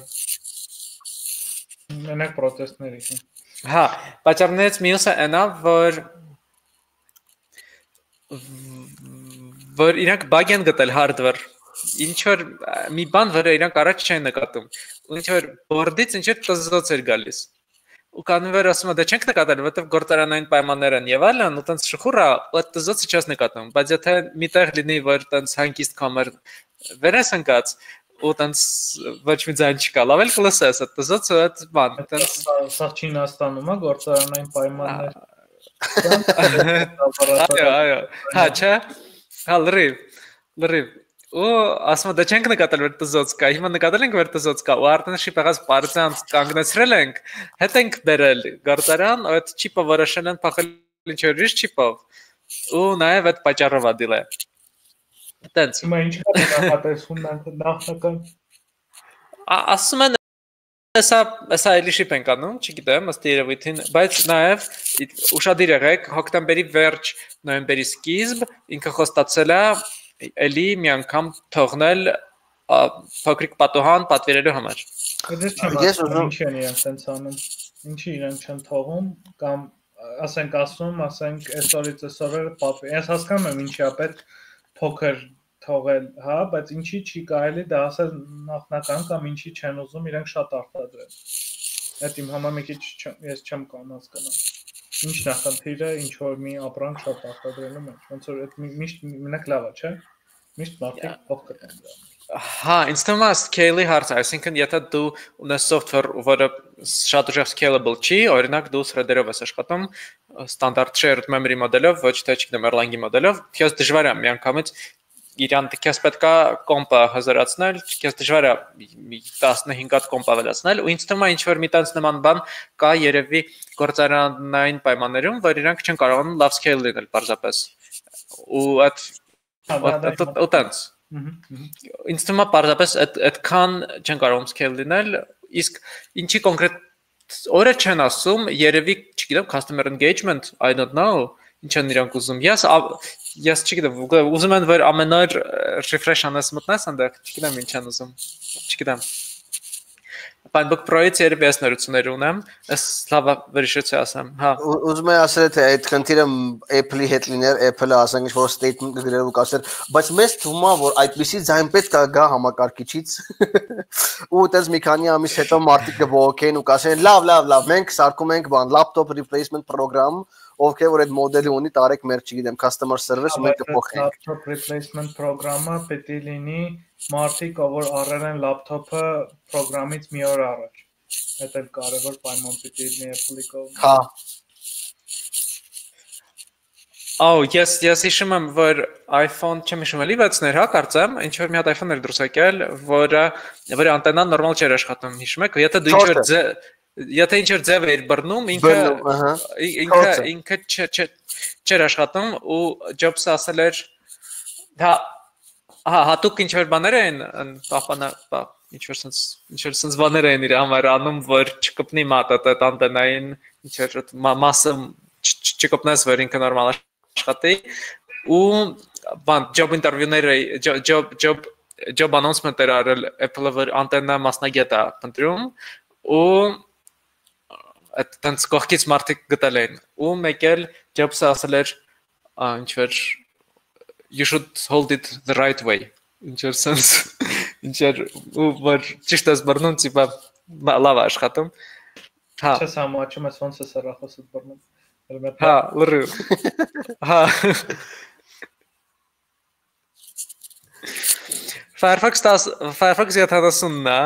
էտա երևի մի Հա, ես նկատեցի լոգոն փոխվել է։ Շատ լավ է աշխատում։ Mac-ի վրա ասենք 3-ից 4 անգամ ավելի քիչ հոսանք ա ուտում, ես այդ կոնկրետ զգում եմ տարբերությունը։ Իհարկե բացի եթե Slack-ն ես բացել, բայց դե հա։ Լավ փոխել են։ Ես իմացա, որ դե իրանց մոտ կար, դուք երբևէ անում եք, ընդ որ ասում save password։ Ես կարևոր password-ները երբեք, դե ես ունեմ password manager, անկապ password-ները ես ում ավտոմատ անում այնքը։ Հա, ինչ որ password manager-ն ավելացրել, հա, ոնց որ։ Password manager-ն փոխել, հա, իրականում, որովհետև իրանցը փաստորեն կոտրվում էր շատ հեշտ մի քանի րոպեում GPU-ի վրա, որովհետև բան SHA-1 էր օգտագործում, ու հիմա իրանք նոր manager ունեն, password manager, որը կոչվում է lockwise։ Այդ lockwise-ն է, որ շատ 256 է օգտագործում, ու IS 256 է օգտագործում։ Էտա հիմնականում իմ հասկանալով ստեղ էլ ինչ կա, ստեղ ինչ նորություններ կան, about logins կա, նախորդ անգամ ես շատ եմ օգտագործում about performance-ը, by the way, որովհետև about performance-ը ցույց է տալիս, որ tab-ն է կոնկրետ շատ CPU օգտագործում եւ այլն։ Հա, բայց միշտ չի որ շատ լավ է ցույց տալիս, բայց ինչեւ է։ Ահա, about logins ունի, ինչա ինքը ցույց տալիս Login-ների ինֆորմացիա։ Այո, էլի այդ մասին է, password manager-ի մասին է։ Հա, ու ես վերջերս նկատեցի հա այդ իրանց ինչ որ իմ Firefox-ի մեջ տեսա այդ բան DNS over HTTPS-ը չնշեցի։ Հա, բանա, ինձ դուր եկավ, որ երբ սայթը քո տեղանությունը վերցնում է, ինքը Firefox-ը հատուկ ադրես բարի մեջ ցույց է տալիս, որ սայթը քո տեղանությունը վերցնում է։ Չնայած իմ հասկանալով դու պետք է նախապես դա ասես, որ թույլ ես տալիս։ Ուսումը պետք է հարցնի ցանկացած դեպքում։ Այո, բայց ամեն դեպքում մի հատ ցույց է տալիս։ Ինչ որ մի հատ about protections-ն ավելացրել,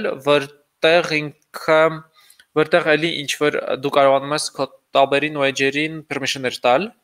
իմ հասկանալով։ Հա, Firefox-ից։ Մենք ունենք Firefox-ի 70։ Referrer, հա, Chrome հետևից referrer header-ը 4 կիլոբայթով է սահմանափակ։ Չգիտեմ, ինչա նշանակում, ինչի համար 99 ու 90% սայթերի համար, ասում եմ, այդ բավական է, ինչա նշանակում։ Հա, ու FTP-ն փակել են, իդեպ։ Ով է փակել։ Հա, Firefox 70-ը։ Այսինքն FTP վերջակեսլեշ ինչ որտեղ մտնեմ ինչ։ Այո, մի հատ փրկի, ինձ թվում է չես կարողանում, այո։ All FTP resources are now downloaded instead of being rendered. As part of the ongoing FTP protocol deprecation, Firefox FTP protocol deprecation. Firefox 70 and later will download FTP resources instead of rendering them in the browser regardless of the content type.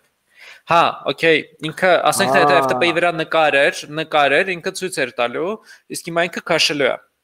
Հա, դե ոչինչ։ While directory listing pages are still generated, any other file including a plain text readme will trigger a download from now on. Just got readme kartas. Google Chrome has already made the same change in version 72. It's recommended to stop serving files from FTP server and migrate to HTTPS. Okay.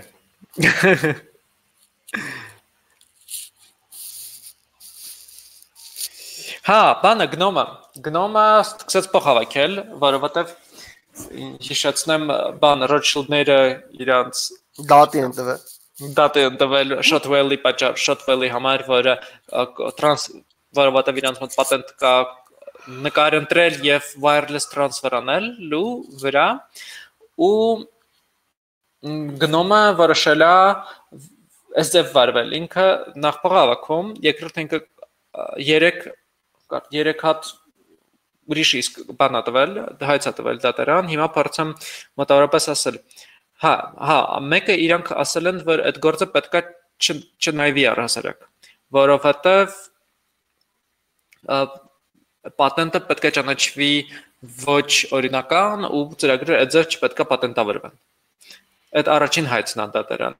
Երկրորդը իրանք ասեցին, որ գնոմի գործը չի, այդ մենք չպետք է դրան պատասխանենք, ու երրորդը իրանք ուզում են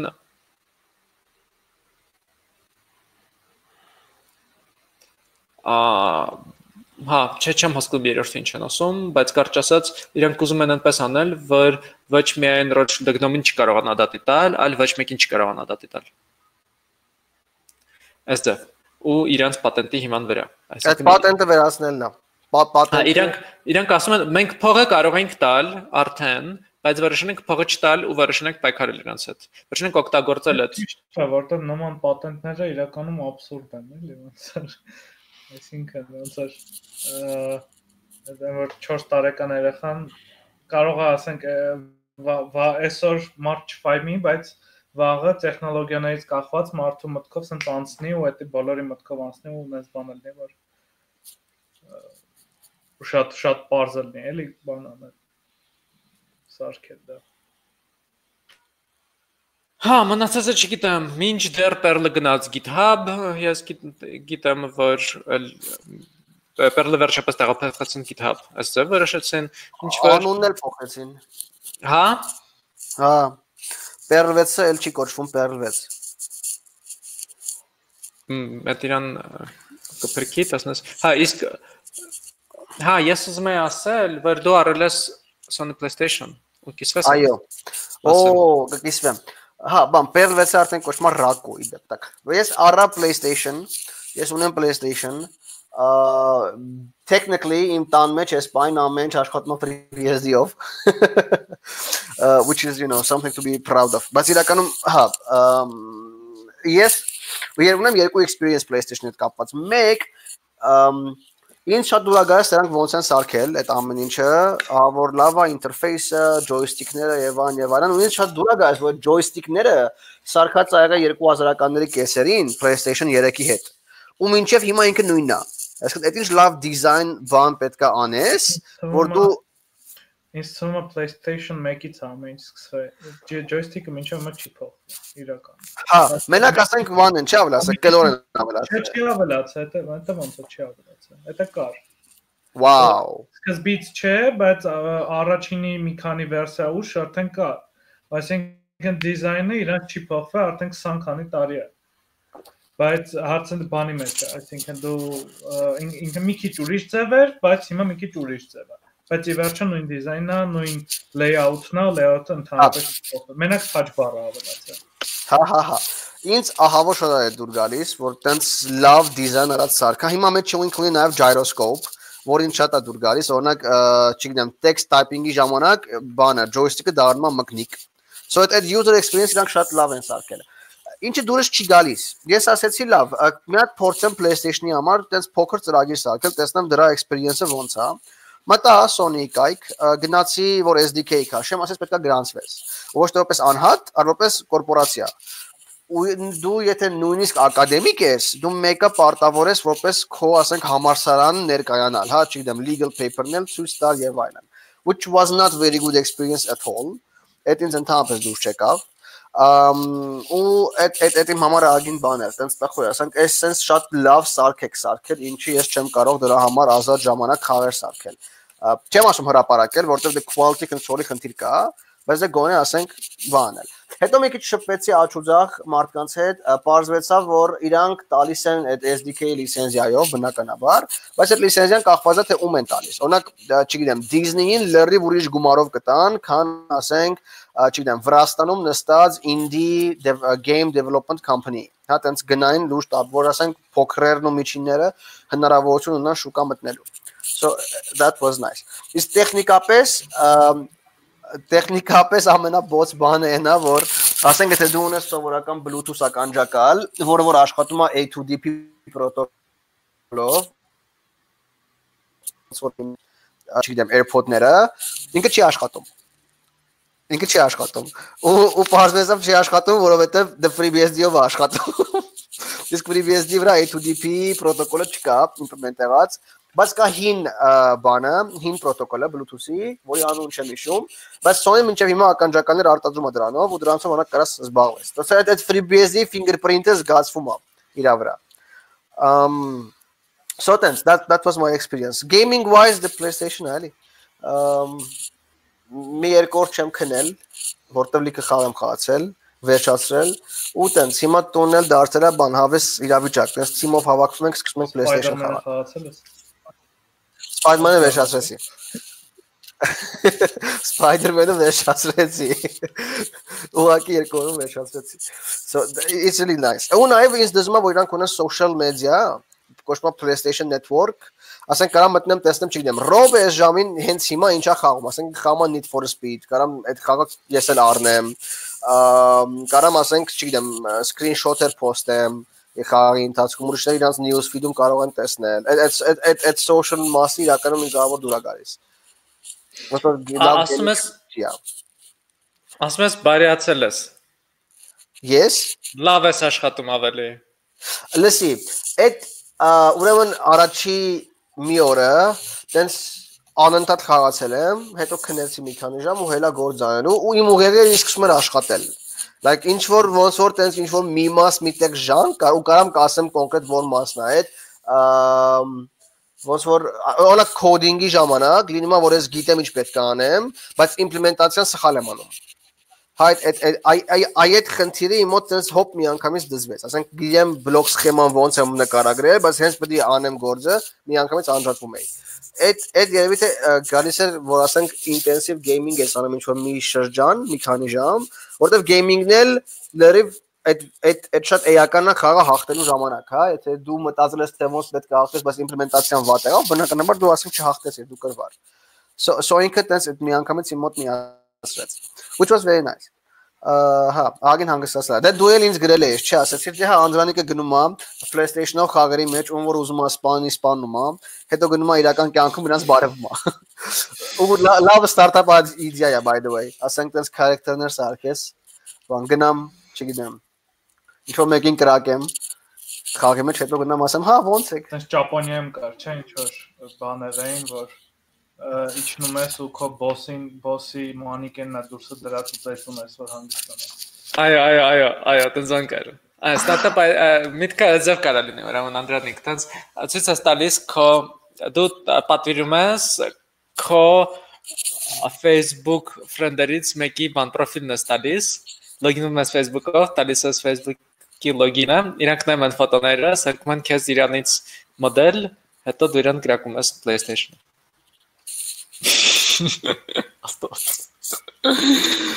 Ահա,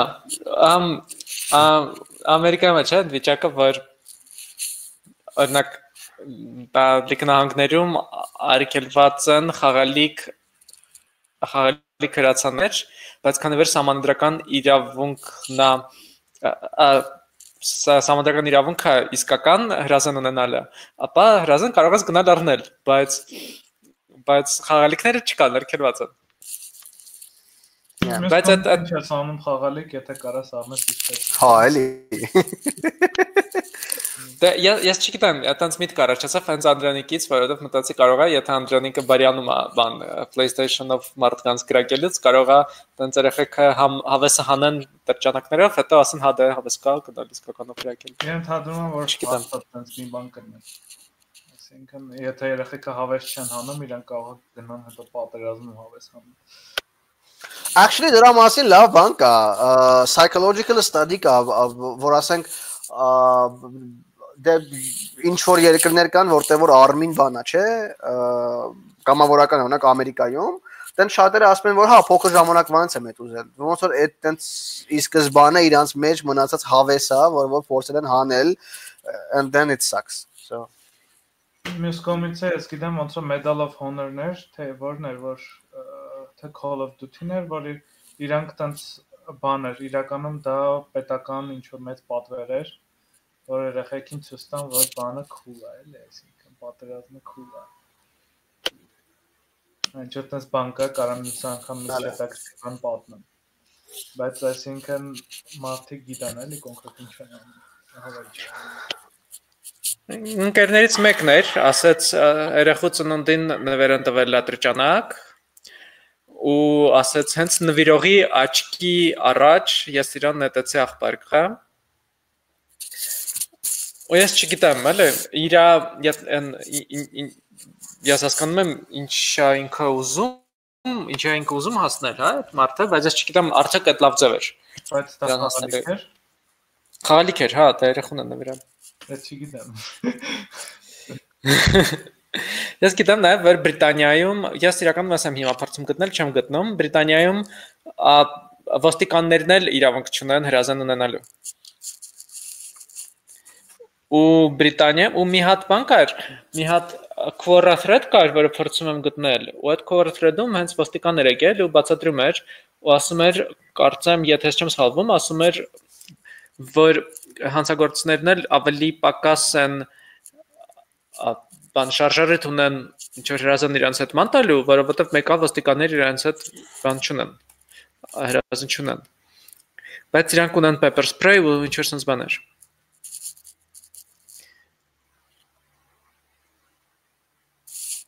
Ես ինչ որ մի հատ quora գտել եմ, բայց ես վստահ չեմ որ դա։ Կաներն ու սիսադմինները շատ ընդհանուր բաներ ունեն, իրանք երկուսն է կարան ցենց zip tie-երով ամեն ինչ անեն։ Ինչով անեն, Ներով zip tie-երով, զիպ։ Հա։ Մարդն ձերբակալ ես, կարաս լարերը դզես, տենց ինչ որ ահագին։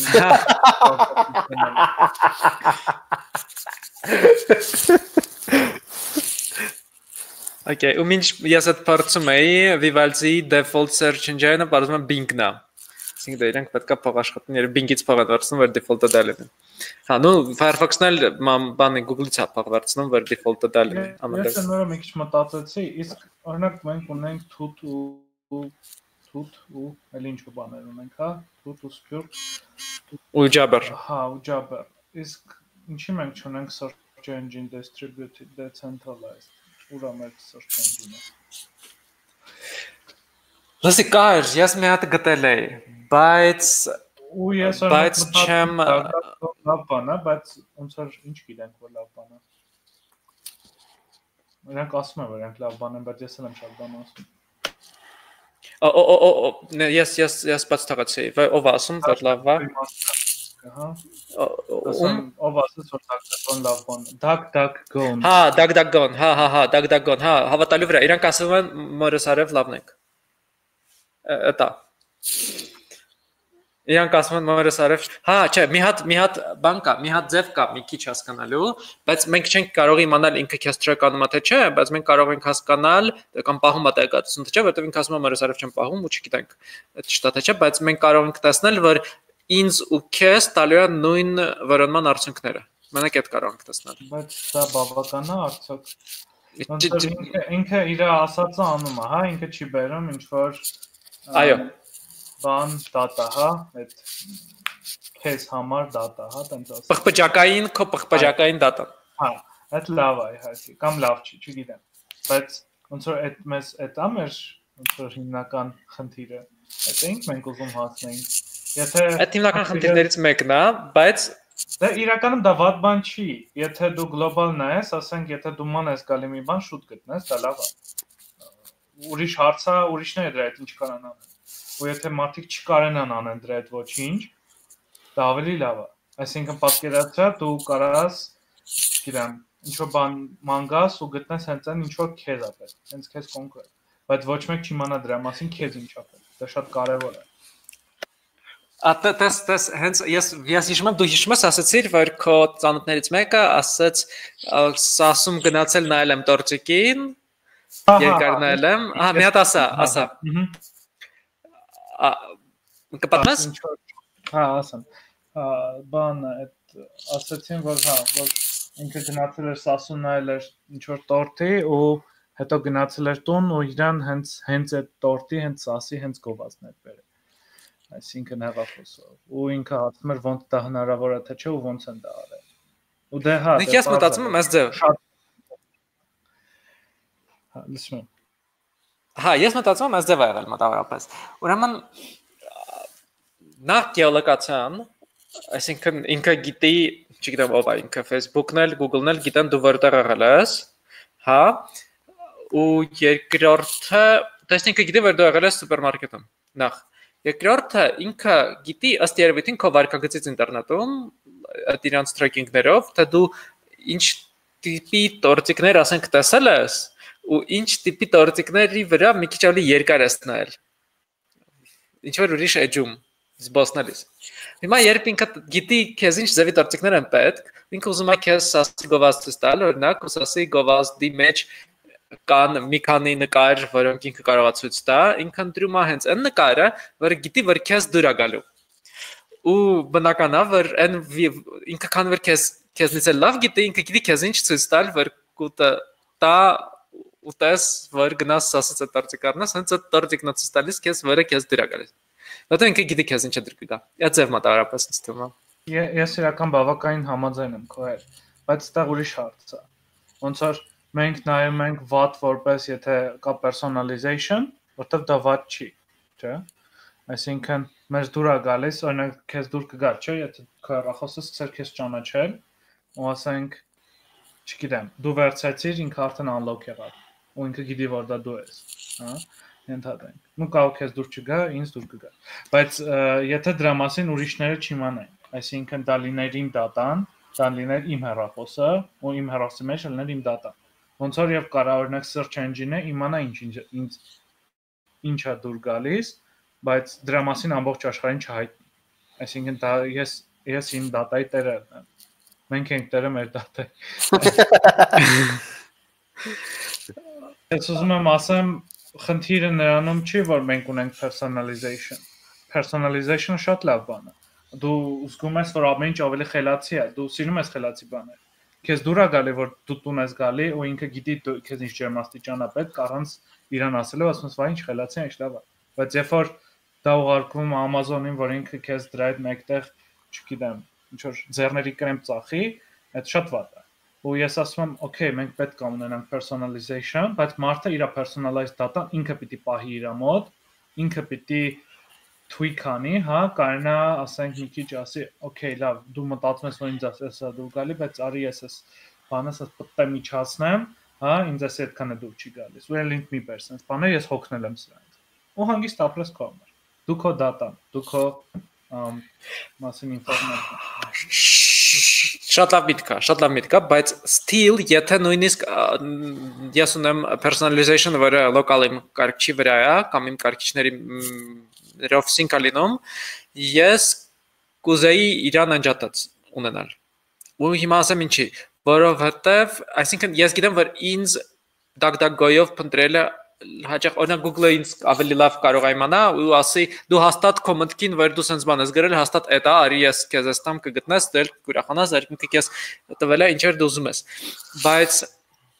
խնդիրն ուրիշ է որովհետև ես ուզում եմ ինձ ինքը ինչ որ ես ուզում եմ չբերի որպեսզի ես չժանգոտեմ հա và ինքը ինձ բերի ուրիշ բան ու ես ջոկեմ որ ուրիշ բաներ էլ կան հա ու ասենք թե չգիտեմ եթե դու նու ամենապայծառ օրինակը նա ցայտուն որ մարտիկ ինչ որ Իրաքի թե Եգիպտոսի հեղափոխության ժամանակ փնտրում էին Google-ով ինչ որ բաներ, ու իրենց մենակ տուրիստական բաներ էր բերում, ու իրենք գաղափար չունեն որ այնտեղ հեղափոխություն է օրինակ, որովհետև ինքը գիտեր իրանց sense բան ցույց կտամ, սրանց իսկ լավ դա էս բան, այս մեկն էլ քաղաքականությունն է, սիրում արի իրան բան, հեղափոխությունից բաներ ցույց տա։ Հա, տենց այդ պրպջակացման ինչ որ բաներից է, ձևերից է, էլի։ Այդ իմ հետ եղել է։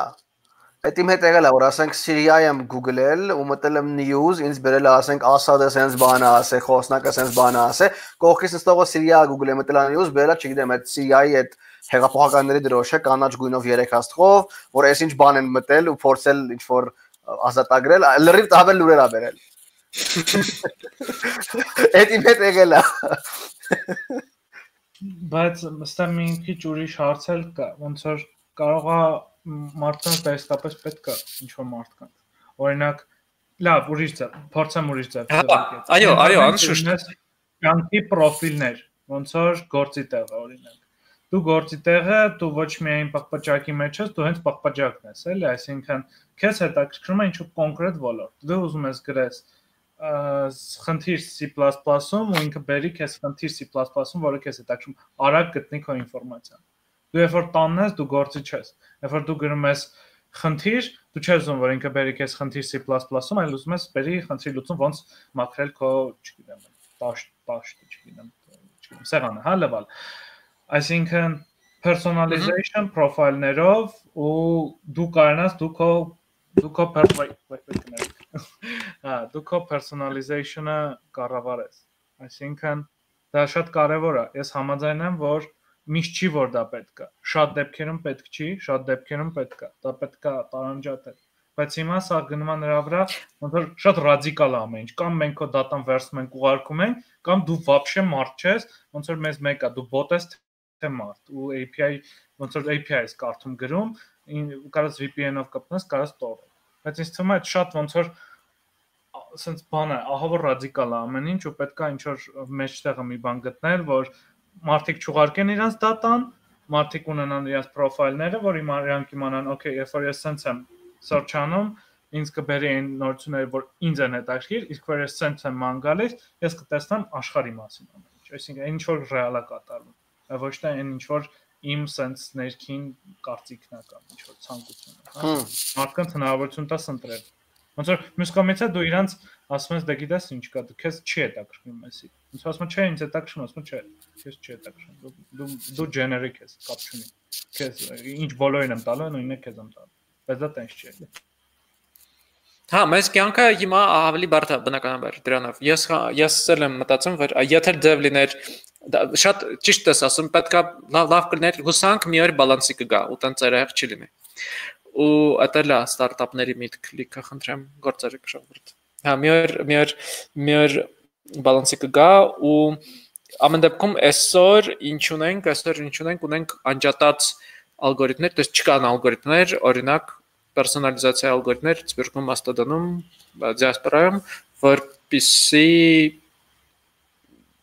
դու իմանաս, որ քո կարծիքի վրա չեն ասել, բայց իսկապես եթե դու կարող ես միացնել ու ասել, okay, ես ուզում եմ ինձ, չգիտեմ, ավելի շատ էկոլոգիայի մասին նյութեր բերես, հա, հետո փաստացի իրանց մոտ հիմա մի հատ էլ մոդել կա, որ ինձ թվում է մենք խոսել ենք այդ մասին, որովհետև հատուկ քեզ ցույց են տալիս բաներ, որոնք քեզ օրինակ կտխրացնեն, ու այդ պատճառով ներգրավվածությունը կավելացնեն։ Հա, որովհետև դու կասես, «Էս ինչ այսով, այս ինչա գրել»։ Բան ու տենց կգնաս ինչ որ իրան ապտակելու ու գիշեր չես կնի, ու սա գիշեր կգնաս այդ նույն Facebook-ում, ու Facebook-ը դրանով փող աշխատելու։ Հա, ու էլ է էթիկական հարց, որ էլի հուսով մի օր բալանսի կգա։ Իմաստով ամեն ինչ լուծվում է, ոնց որ Facebook-ը չի քո դատայի տերը, դու ես։ Ուզում ես բան, տրամադրությունն ես կռիվանելու, ասում ես մի հատ վարը, հա։ Ու այդտենց ինչ որ LinkedIn-ին ինչ որ մեկը դատի էր տվել վերջերս մի քանի ամիս առաջ, որ ինքը user-ների դատան փակում էր, որովհետև ասում է, այս քո դատան չի։ Դու իրավունք չունես փակելու, ես scrap եմ անում, լավ եմ անում, սա public data է։ Մարդիկ տվել են քեզ, որ դու publicly իրան պահես։ Ու տենց չէ բան օրենք ընդունեցին, որ մարդիկ կարան հանգիստ scrap անեն, էլի իրար։ Բայց այդ կարևոր է իհարկե, որովհետև երբ որ դու տալիս ես դատան LinkedIn-ին, դու չես ծախում քո հոգին։ Դու պրոստը ներկայացնում ես քեզ որպես public մարդ, որը ունի անուն ազգանուն, դեմք, հա, ու դա ոչ մի տիպի LinkedIn-ի privilege-ը չի քո դատան ունենալու, էլի, եթե ինքը իհարկե չի առնում քո հոգին, ասենք $50,000։ Ես կծախեի։ Մարքետինգ հոգիների գնալի։ Ջիկ։ Հա, այո, լրիվ։ Ու իդեպ մենք վեսիտից իմացանք, որ LinkedIn-ը փակա Ռուսաստանում։ Ասեմ că շուշուտ բանել եմ փակում GitHub-ը։ Հա, GitHub-ը հա փակում են, որովհետև տենց փակ չի մնացել։ Մի անգամ կարծեմ փակել են, որովհետև ինչ որ edge-ում, ինչ որ մարիհանաբարը գտել են ինչ որ այդ պատճառով, մի ինչ որ readme-ի մեջ։ Մի անգամ ամբողջ GitHub-ն են փակել։ Մի անգամ փակել են ինչ որ բաների համար, կարծեմ կրիպտո տարադրամների պատճառով։ Հա, կրիպտո Կարողանում առնել ՓիէսČորսի վրա, որովհետև location-ը դրած է US, դե Արմենիայի support չկա։ Ասացի քարտով վճարեմ, չընդունեց, որովհետև հայկական քարտ է։ Ասացի PayPal-ով վճարեմ, էլի չընդունեց, որովհետև դե PayPal-ի region-ը դրած է Արմենիա քարտից։ Սպաս։ Մեկ վր տաղեր over վր ծառայություններ։ PlayStation-ը, PlayStation-ում խաղեր առնելը, PlayStation-ի store-ը։ Մենք իրեն Okay. չի թարել ենք, Հա։ թե ինչ։ ու փորձեցի խաղ առնել քարտով չթողեց, դե հայկական է, փորձեցի առնել PayPal-ով չթողեց, որովհետև դե Արմենիային է կպած։ Վերջում մի հատ կայք գտա, որտեղ որ ծախում են gift card-եր։ Ու այդ gift card-երը դու կարող ես առնես Bitcoin-ով։ Ու տենց ես ասենք, չգիտեմ, երբ որ խաղա պետք է անել $100 gift card եմ առնում Bitcoin-ով, ու հետո refill եմ անում բանը PlayStation-ի account-ը ու խաղերը առնում եմ։ Ու բարձրա որ gift card-երն ունեն location, կա ասենք UK-ի համար, կա US-ի համար, ու Amazon-ով ահա որ բարդ էր առնել, որտեղ ասենք Amazon-ում օրինակ $50 gift card-ը ծախում են $60։ Տենց ու տենց Bitcoin-ով ամեն ինչ ստացվել։ Ես տենց բան չեմ նկատել։ Ես հենց Amazon-ից gift card է առել $50-ի, $50, այսինքն $50-ով $50։ Ու տենց US-ի համար, US-ի account-ի համար օգտագործել ենք, էլի, ու տենց հարմար բան։ Հա։ So yeah, Bitcoin for the win։ Իրականում լավ է, որ ասենք Bitcoin-ում location-ի գաղափար չկա obviously։ Այդ ահագին կյանքը հեշտացնում է։ Հա, ինչի, ասենք գլոբալիզացիայի դարը, հա, իրար լավ եւ վատ կողմերով, բայց ինչի պետք է ասենք տենց հաշվի առնեն ես Հայաստանից եմ, թե Ամերիկայից։ Ճիշտ է ընկնել, որ Հայաստանը նաեւ ոնց որ լիներ ցուցակ իրանց լիներ ցուցակի մեջ, էլի։ Այստեղ Լիլիթը ասում է, որ դիզելը չի թողում վճարել հայկական քարտով, բայց PayPal-ով թողնում է։ Իրականում ես դրանով հետաքրքրվեցի, բնականաբար որտեղ դիզելի խորը user եմ, Պարզվում է այդ խնդիրը դիզելից չի։ Խնդիրը պարզվում է, որ արքայից է, որտեղ դե տրանզակշնը անցնում է չերես արքա, արքայինք են, որոնք որ դիզելի հետ չեն կարողանում աշխատել ինչ որ պատճառով։ Եվ որտեղ ժամանակին, երբ որ մենք ունեինք account, ես կարողանում էի հայկական քարտով վճարել, Lilith-ն էլ կարողանում էր հայկական քարտով վճարել, իսկ հետո փակվեց, ստիպված մա PayPal-ով ենք վճարում։ Բայց այդ իրականում խնդիրը արքայից է եւ ոչ թե դիզելից։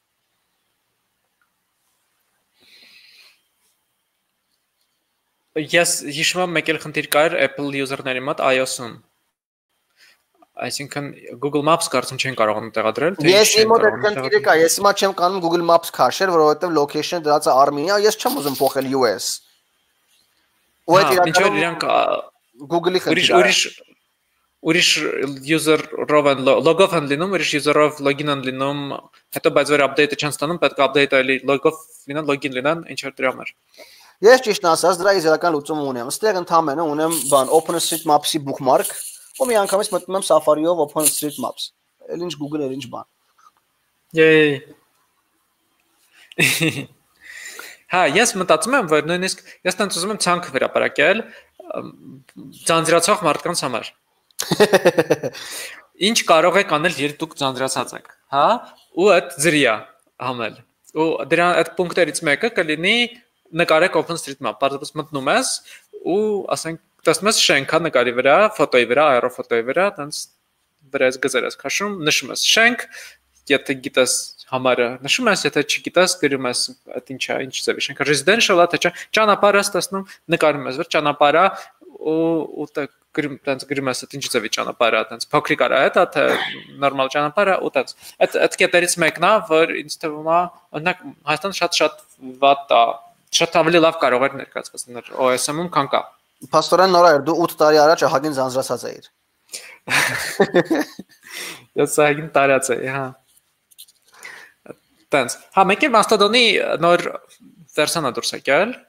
որը ընդհանուր առմամբ իմ հասկանալով ոչ մի առանձնապես բան չի բերում, իրանք պարզապես հանեցին կոդը մաքրեցին։ Երրորդ վերսիայում, այսինքն իրանք ոչ մի բան չբերեցին, ու դա շատ ինձ դուր է գալիս։ Շատ դուր է գալիս, որ նոր վերսիա դուրս է եկել, ու իրանք ոչ մի բան չավելացրին։ Որովհետև proprietary software-ի աշխարհում շատ բարդ է բացատրել, ինչի ես դու գործանում, որպեսզի ոչ մի բան չավելանա։ Հա, ու իրանք փաստորեն իրանք հանեցին ինքը երկու API-եր աջակցում, մեկը O-status-ն էր, հին API-ը ու activity pub-ը, որը W3CE ընդունված ստանդարտն է։ Հիմա O-status-ը հանել են, մնացել է մենակ activity pub-ը ու մի քանի հին API-ներ վերացրել են, որը էլ չաշխատան։ Ուտանց կոդը ջնջել են դիքա ու նա ռելիզան արել, այդպես շատ դուր է գալիս։ Ասել մենք գործ ենք արել։ Տենց։ Ու իսկապես արել են։ Ու արդեն ժամը 2-ն է։ Ես մանեի գալի decentralized search engines ու կորեցի, ոչ մի հետաքրքիր բան չկա, հա։ Ես մեկը գտել եմ մի ժամանակ, արի ես էլ փորձեմ մի վերքան։ Blockchain են ասում, ես ներվայնանում եմ, սա ինչ blockchain։ Ես մտածում եմ նույնիսկ դնեմ, բայց մեկը ես զգում եմ, որ մետա եսի ինչ էր կոչվում կարծեմ, բայց ինքը այդքան ինչ loader այգին ուզում, ու տեղեր այգին ուզում, ես մտածի, որ քան որ ես արդեն պահում եմ ժամանակ մենակ սփյուռք, ես չեմ կարող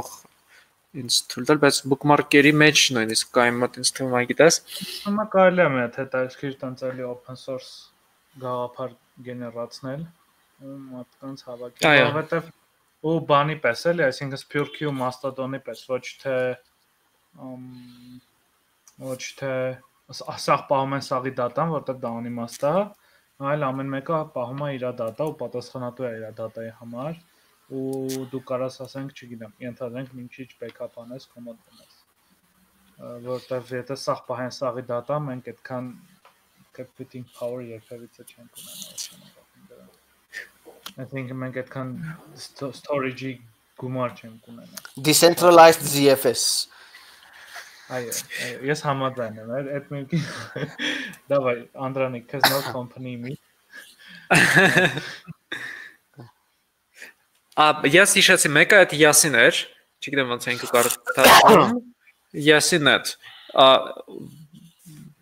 Բայց ես չեմ իմանում ինքը ոնց աշխատում, բայց ամեն դեպքում edge system ինքը ինձ ծանոթ է, երբ ես առաջ փնտրում էի։ Սա decentralized web search is free software for your own search engine, join a community, P2P mode, web search by people for the people, decentralized, all users are equal, no central, no search engine storage, shared index.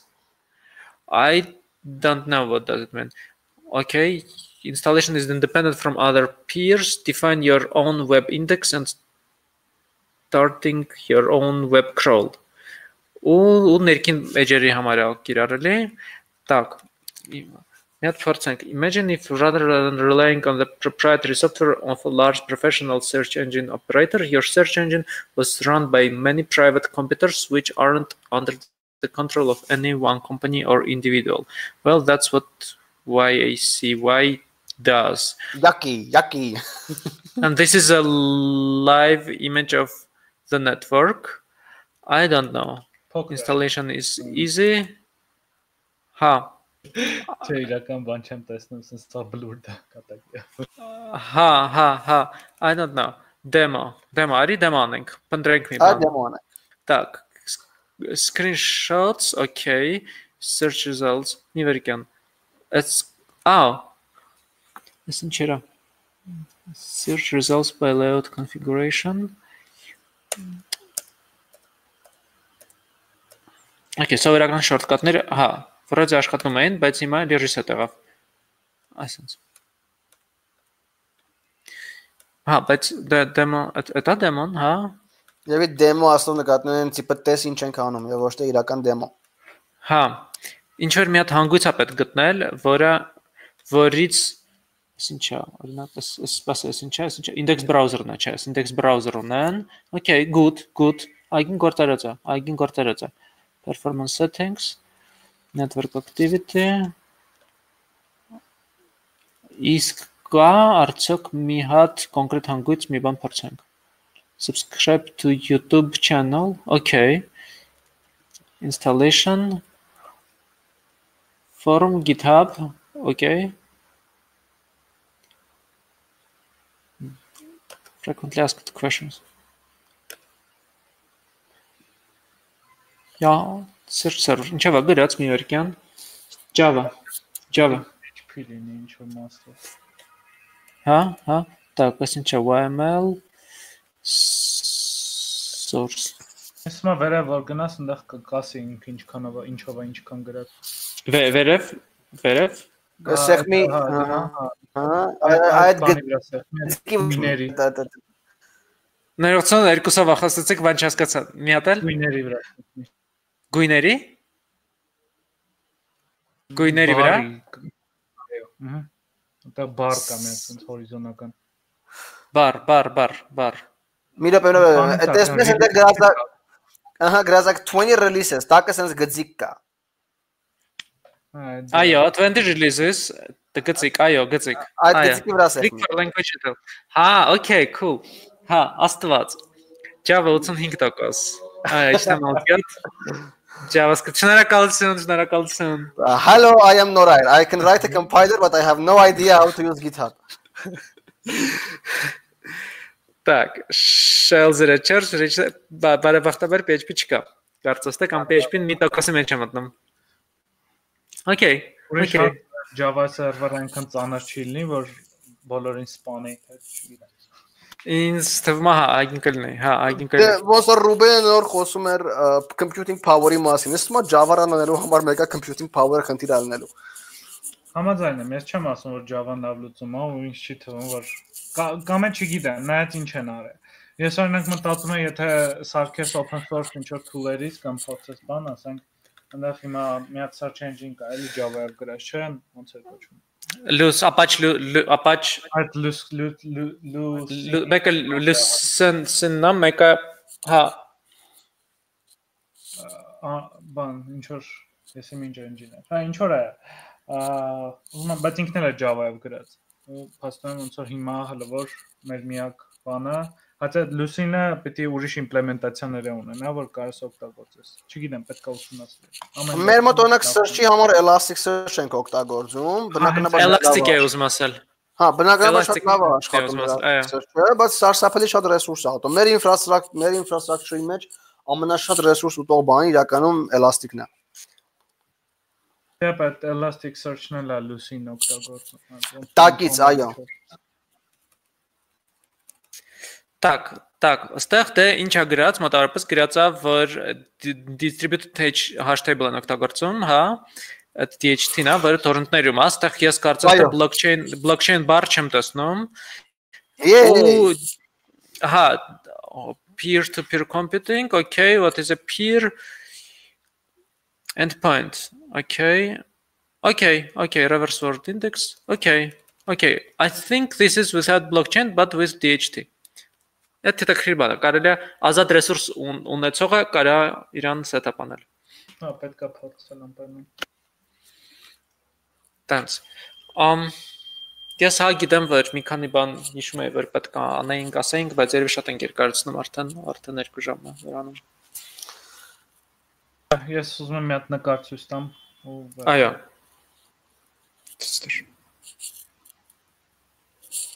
Ես ում դու կողքից մեկը մի անգամ ցույց տաս։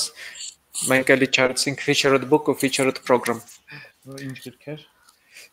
Ես կոմատ մի հատ գիրք եմ տասել ու տենց կպալեմ իրան, օրինակ։ Okay։ Հա, այս նկարն է։ Վայ, այս նկարն է, վերջն է։ Սի բանը Instagram-ը։ This is cute as hell։ Աստված, վարկյան։ Ժամանակ Instagram չի։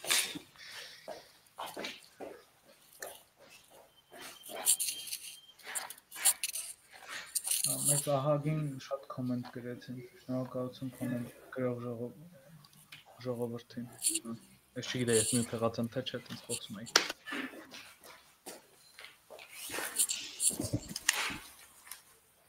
Հեյ, 1, 2։ Ինչ ես բերել։ Ոչ մի բան։ Գնացիր եկար բան չբերեցիր։ Չէ։ Այստեղ մի հատ bot կներ, որ կասեր you had one job բան։ And you failed. Okay. Լավ դե, երևի թե մի շաբաթ նույն օրը նույն ժամին, զգացի կեսօր ինչքան քիչ ենք տեխնիկից խոսացել, ավելի շատ խոսացել ենք շաբաթվա մասին։ Բայց այդ ցանցառական է իրականում, հա։ Այո, ինչ որ բարձում արտաշատ միշտ եմ հիշում, թե աշտարակ մի րոպե։ Աշտարակ։ Աշտարակում կա Ռոշյանի տանգարան։ Այո, ու շոկոլատի մյուզեյ։ Այո։ Ես իմ հաջորդ հանգստյան վայրը գիտեմ որտեղ է արդեն։ Հա, հաստատ արժի գնան։ Մեկ է բաններ թույն, երկու բան է Աշտարակի մասին, մեկ այնտեղ ահավոր թույնը սախտաները համարը մի հարգանի սեփական տներ թույնը։ Ու երկրորդը ընդեղի մարդիկ անթադ սարքում են ինչ-որ բաներ։ Սաղ քաղաքներ ու կողքի գյուղերում, բան, ասես գնում ես որտեղ գնում ես շինարարությունը։ Չէ, անթադ տուն են սարքում, բան, ռեմոնտ են անում։ Իշում լավ է, էլի մարդկանց։ Ու մոլ չի, այդ ամենակարևորն է, մոլ չի։ Հա, մոլ չի, չէ։ Այդ իմ համար շատ է։ Պարկովկայով մոլը չի հաստատ, ու Հայաստանի ամենամեծ պարկովկայ մոլը չի։ Մի վերքյան, ռազվեր, այսպես։ Հա, իրականում հավես են իրանք պարկանիներն են հավես, բայց շատ հավես է, որ սենց հիմնական քաղաքը մի ոճի մեջ է։ Գորիսն էլ է դեպտենց։ Ինձ շատ դուր եկավ ընդեղ ոճային ինչ-որ բան կա։ Գորիսում դե բանից է, որտեղ այդ ժամանակ ոնց որ գերմանացիներին էին, հա, բերել, ու տենց բոլորը սկսել են այնտեղ architecture սարքել, հետո սարքել եւ եսիմ ինչեր անել Գորիսում էր այդ, հա, Գորիսում էր, հա։ Բացի դրանից Գորիսը նախագծված է, կարծեմ հենց գերմանացի հատակագիծը նախագծված է գերմանացի ճարտարապետի կողմից։ Դեռ ռուսական կայսրությունում։ Եթե չեմ սխալվում, մի վերքյան ասի ճշտեմ։ Ու ինքը տենց բանի պես է, ինչ Նյու Յորքի ոնց էր կոչվում, Մանհեթենի պես է, տենց իր մոտ ավենյուներ են, կարող են так։ Մի վերքյան։ Ահա։ Ինքը որովհետև վերքյան, ես պետք է իրականում էլի շեյրեի։ Screen փոխարանը։ Քանի նոր այրը շեյրում եմ, ասեմ, որ ես շատ եմ ուզում ղափան գնամ մի օր, ես ղափանում չեմ եղել, ուզում եմ խուստուպը տենամ, ես այն նկարներով եմ տեսել եմ ինչ մեծ է ինքը ու սենց գրանձիոզն է ու սենց անպայման ուզում եմ այդ գնամ տեսնեմ աշխարհը։ Լսի, այդ կողմերում մի հատ էլ հետաքրքիր բան կա, այդ կողմերում կա նաև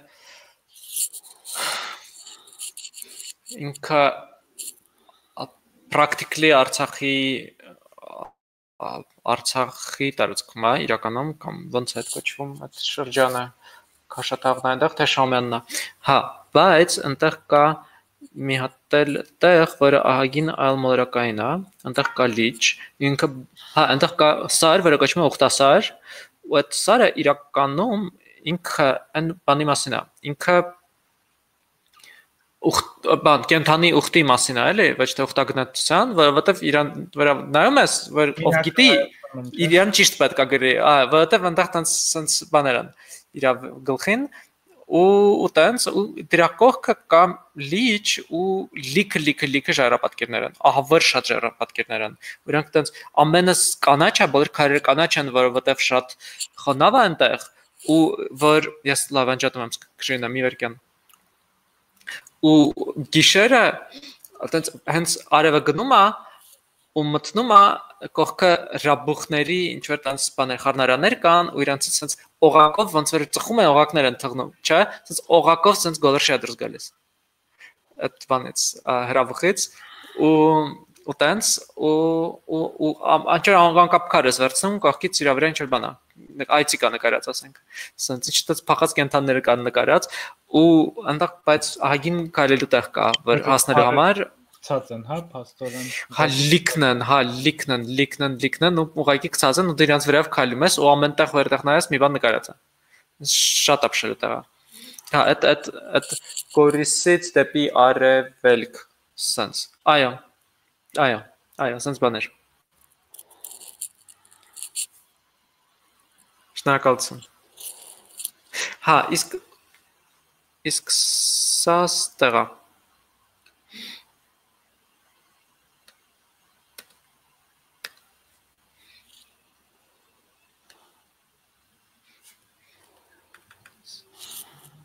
Մի վերքյան, ես ուզում եմ ասել, որ ես կարդացել եմ ստեղ, որ իրան դիզայն են արել, որ այնքան,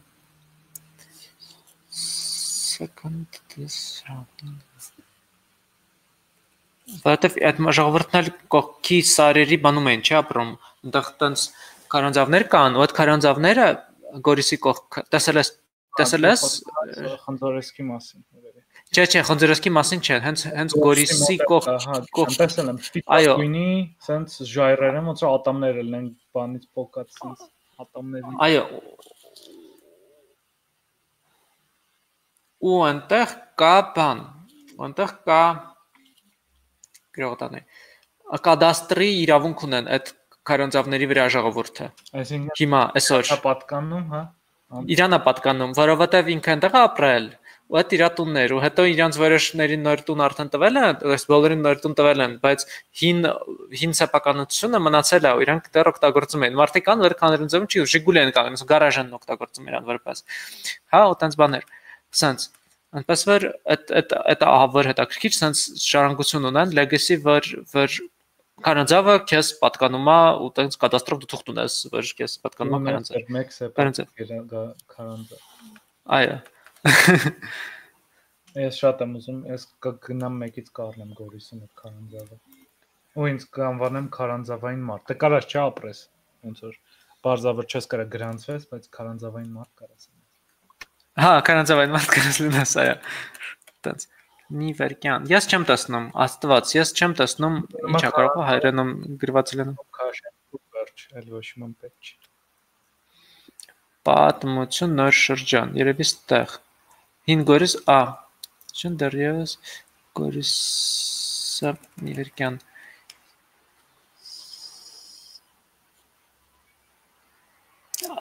Դա Գորիսում կան ընդամենը մի քանի տասնյակ տներ եւ այդ պատճառով նա չէր ցանկանում Գորիսն անվանել քաղաք, սակայն նրան շատ էր գերել Գորիսի փողոցների դասավորությունը, բայց ով Նիվերկյան։ Չէ, այդ չի, որովհետեւ դասա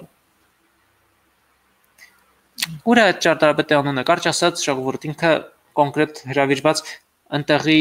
դուքսը կոնկրետ հրավիրել է մի հատ գերմանացի ճարտարապետ, որ հատակագիծը սարքի։ Կարծես ես այդ հիշում եմ, հետո կգտնեմ լինքը կգցեմ, էլ ձեր գլուխը չեմ տանի։ Okay։ Ես այդ ծակերով տները շատ սիրում արխիտեկտուրը։ Այո, սա շատ սպեցիալ ու բան Արցախում էլ կա սրանցից։ Սենց բան է, չգիտեմ ոնց է կոչվում։ Ես իմ ինչա սվաղ էին անվանում, հա։ Այո, ես իմ ինչա սվաղ։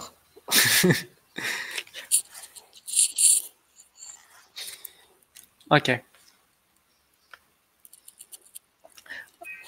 Okay։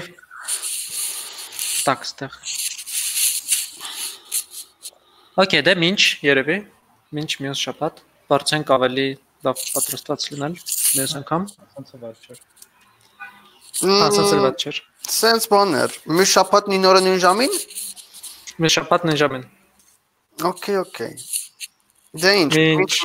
հաջողություն։ Ինչ։ Ուրախ եմ ձեզ տեսնել։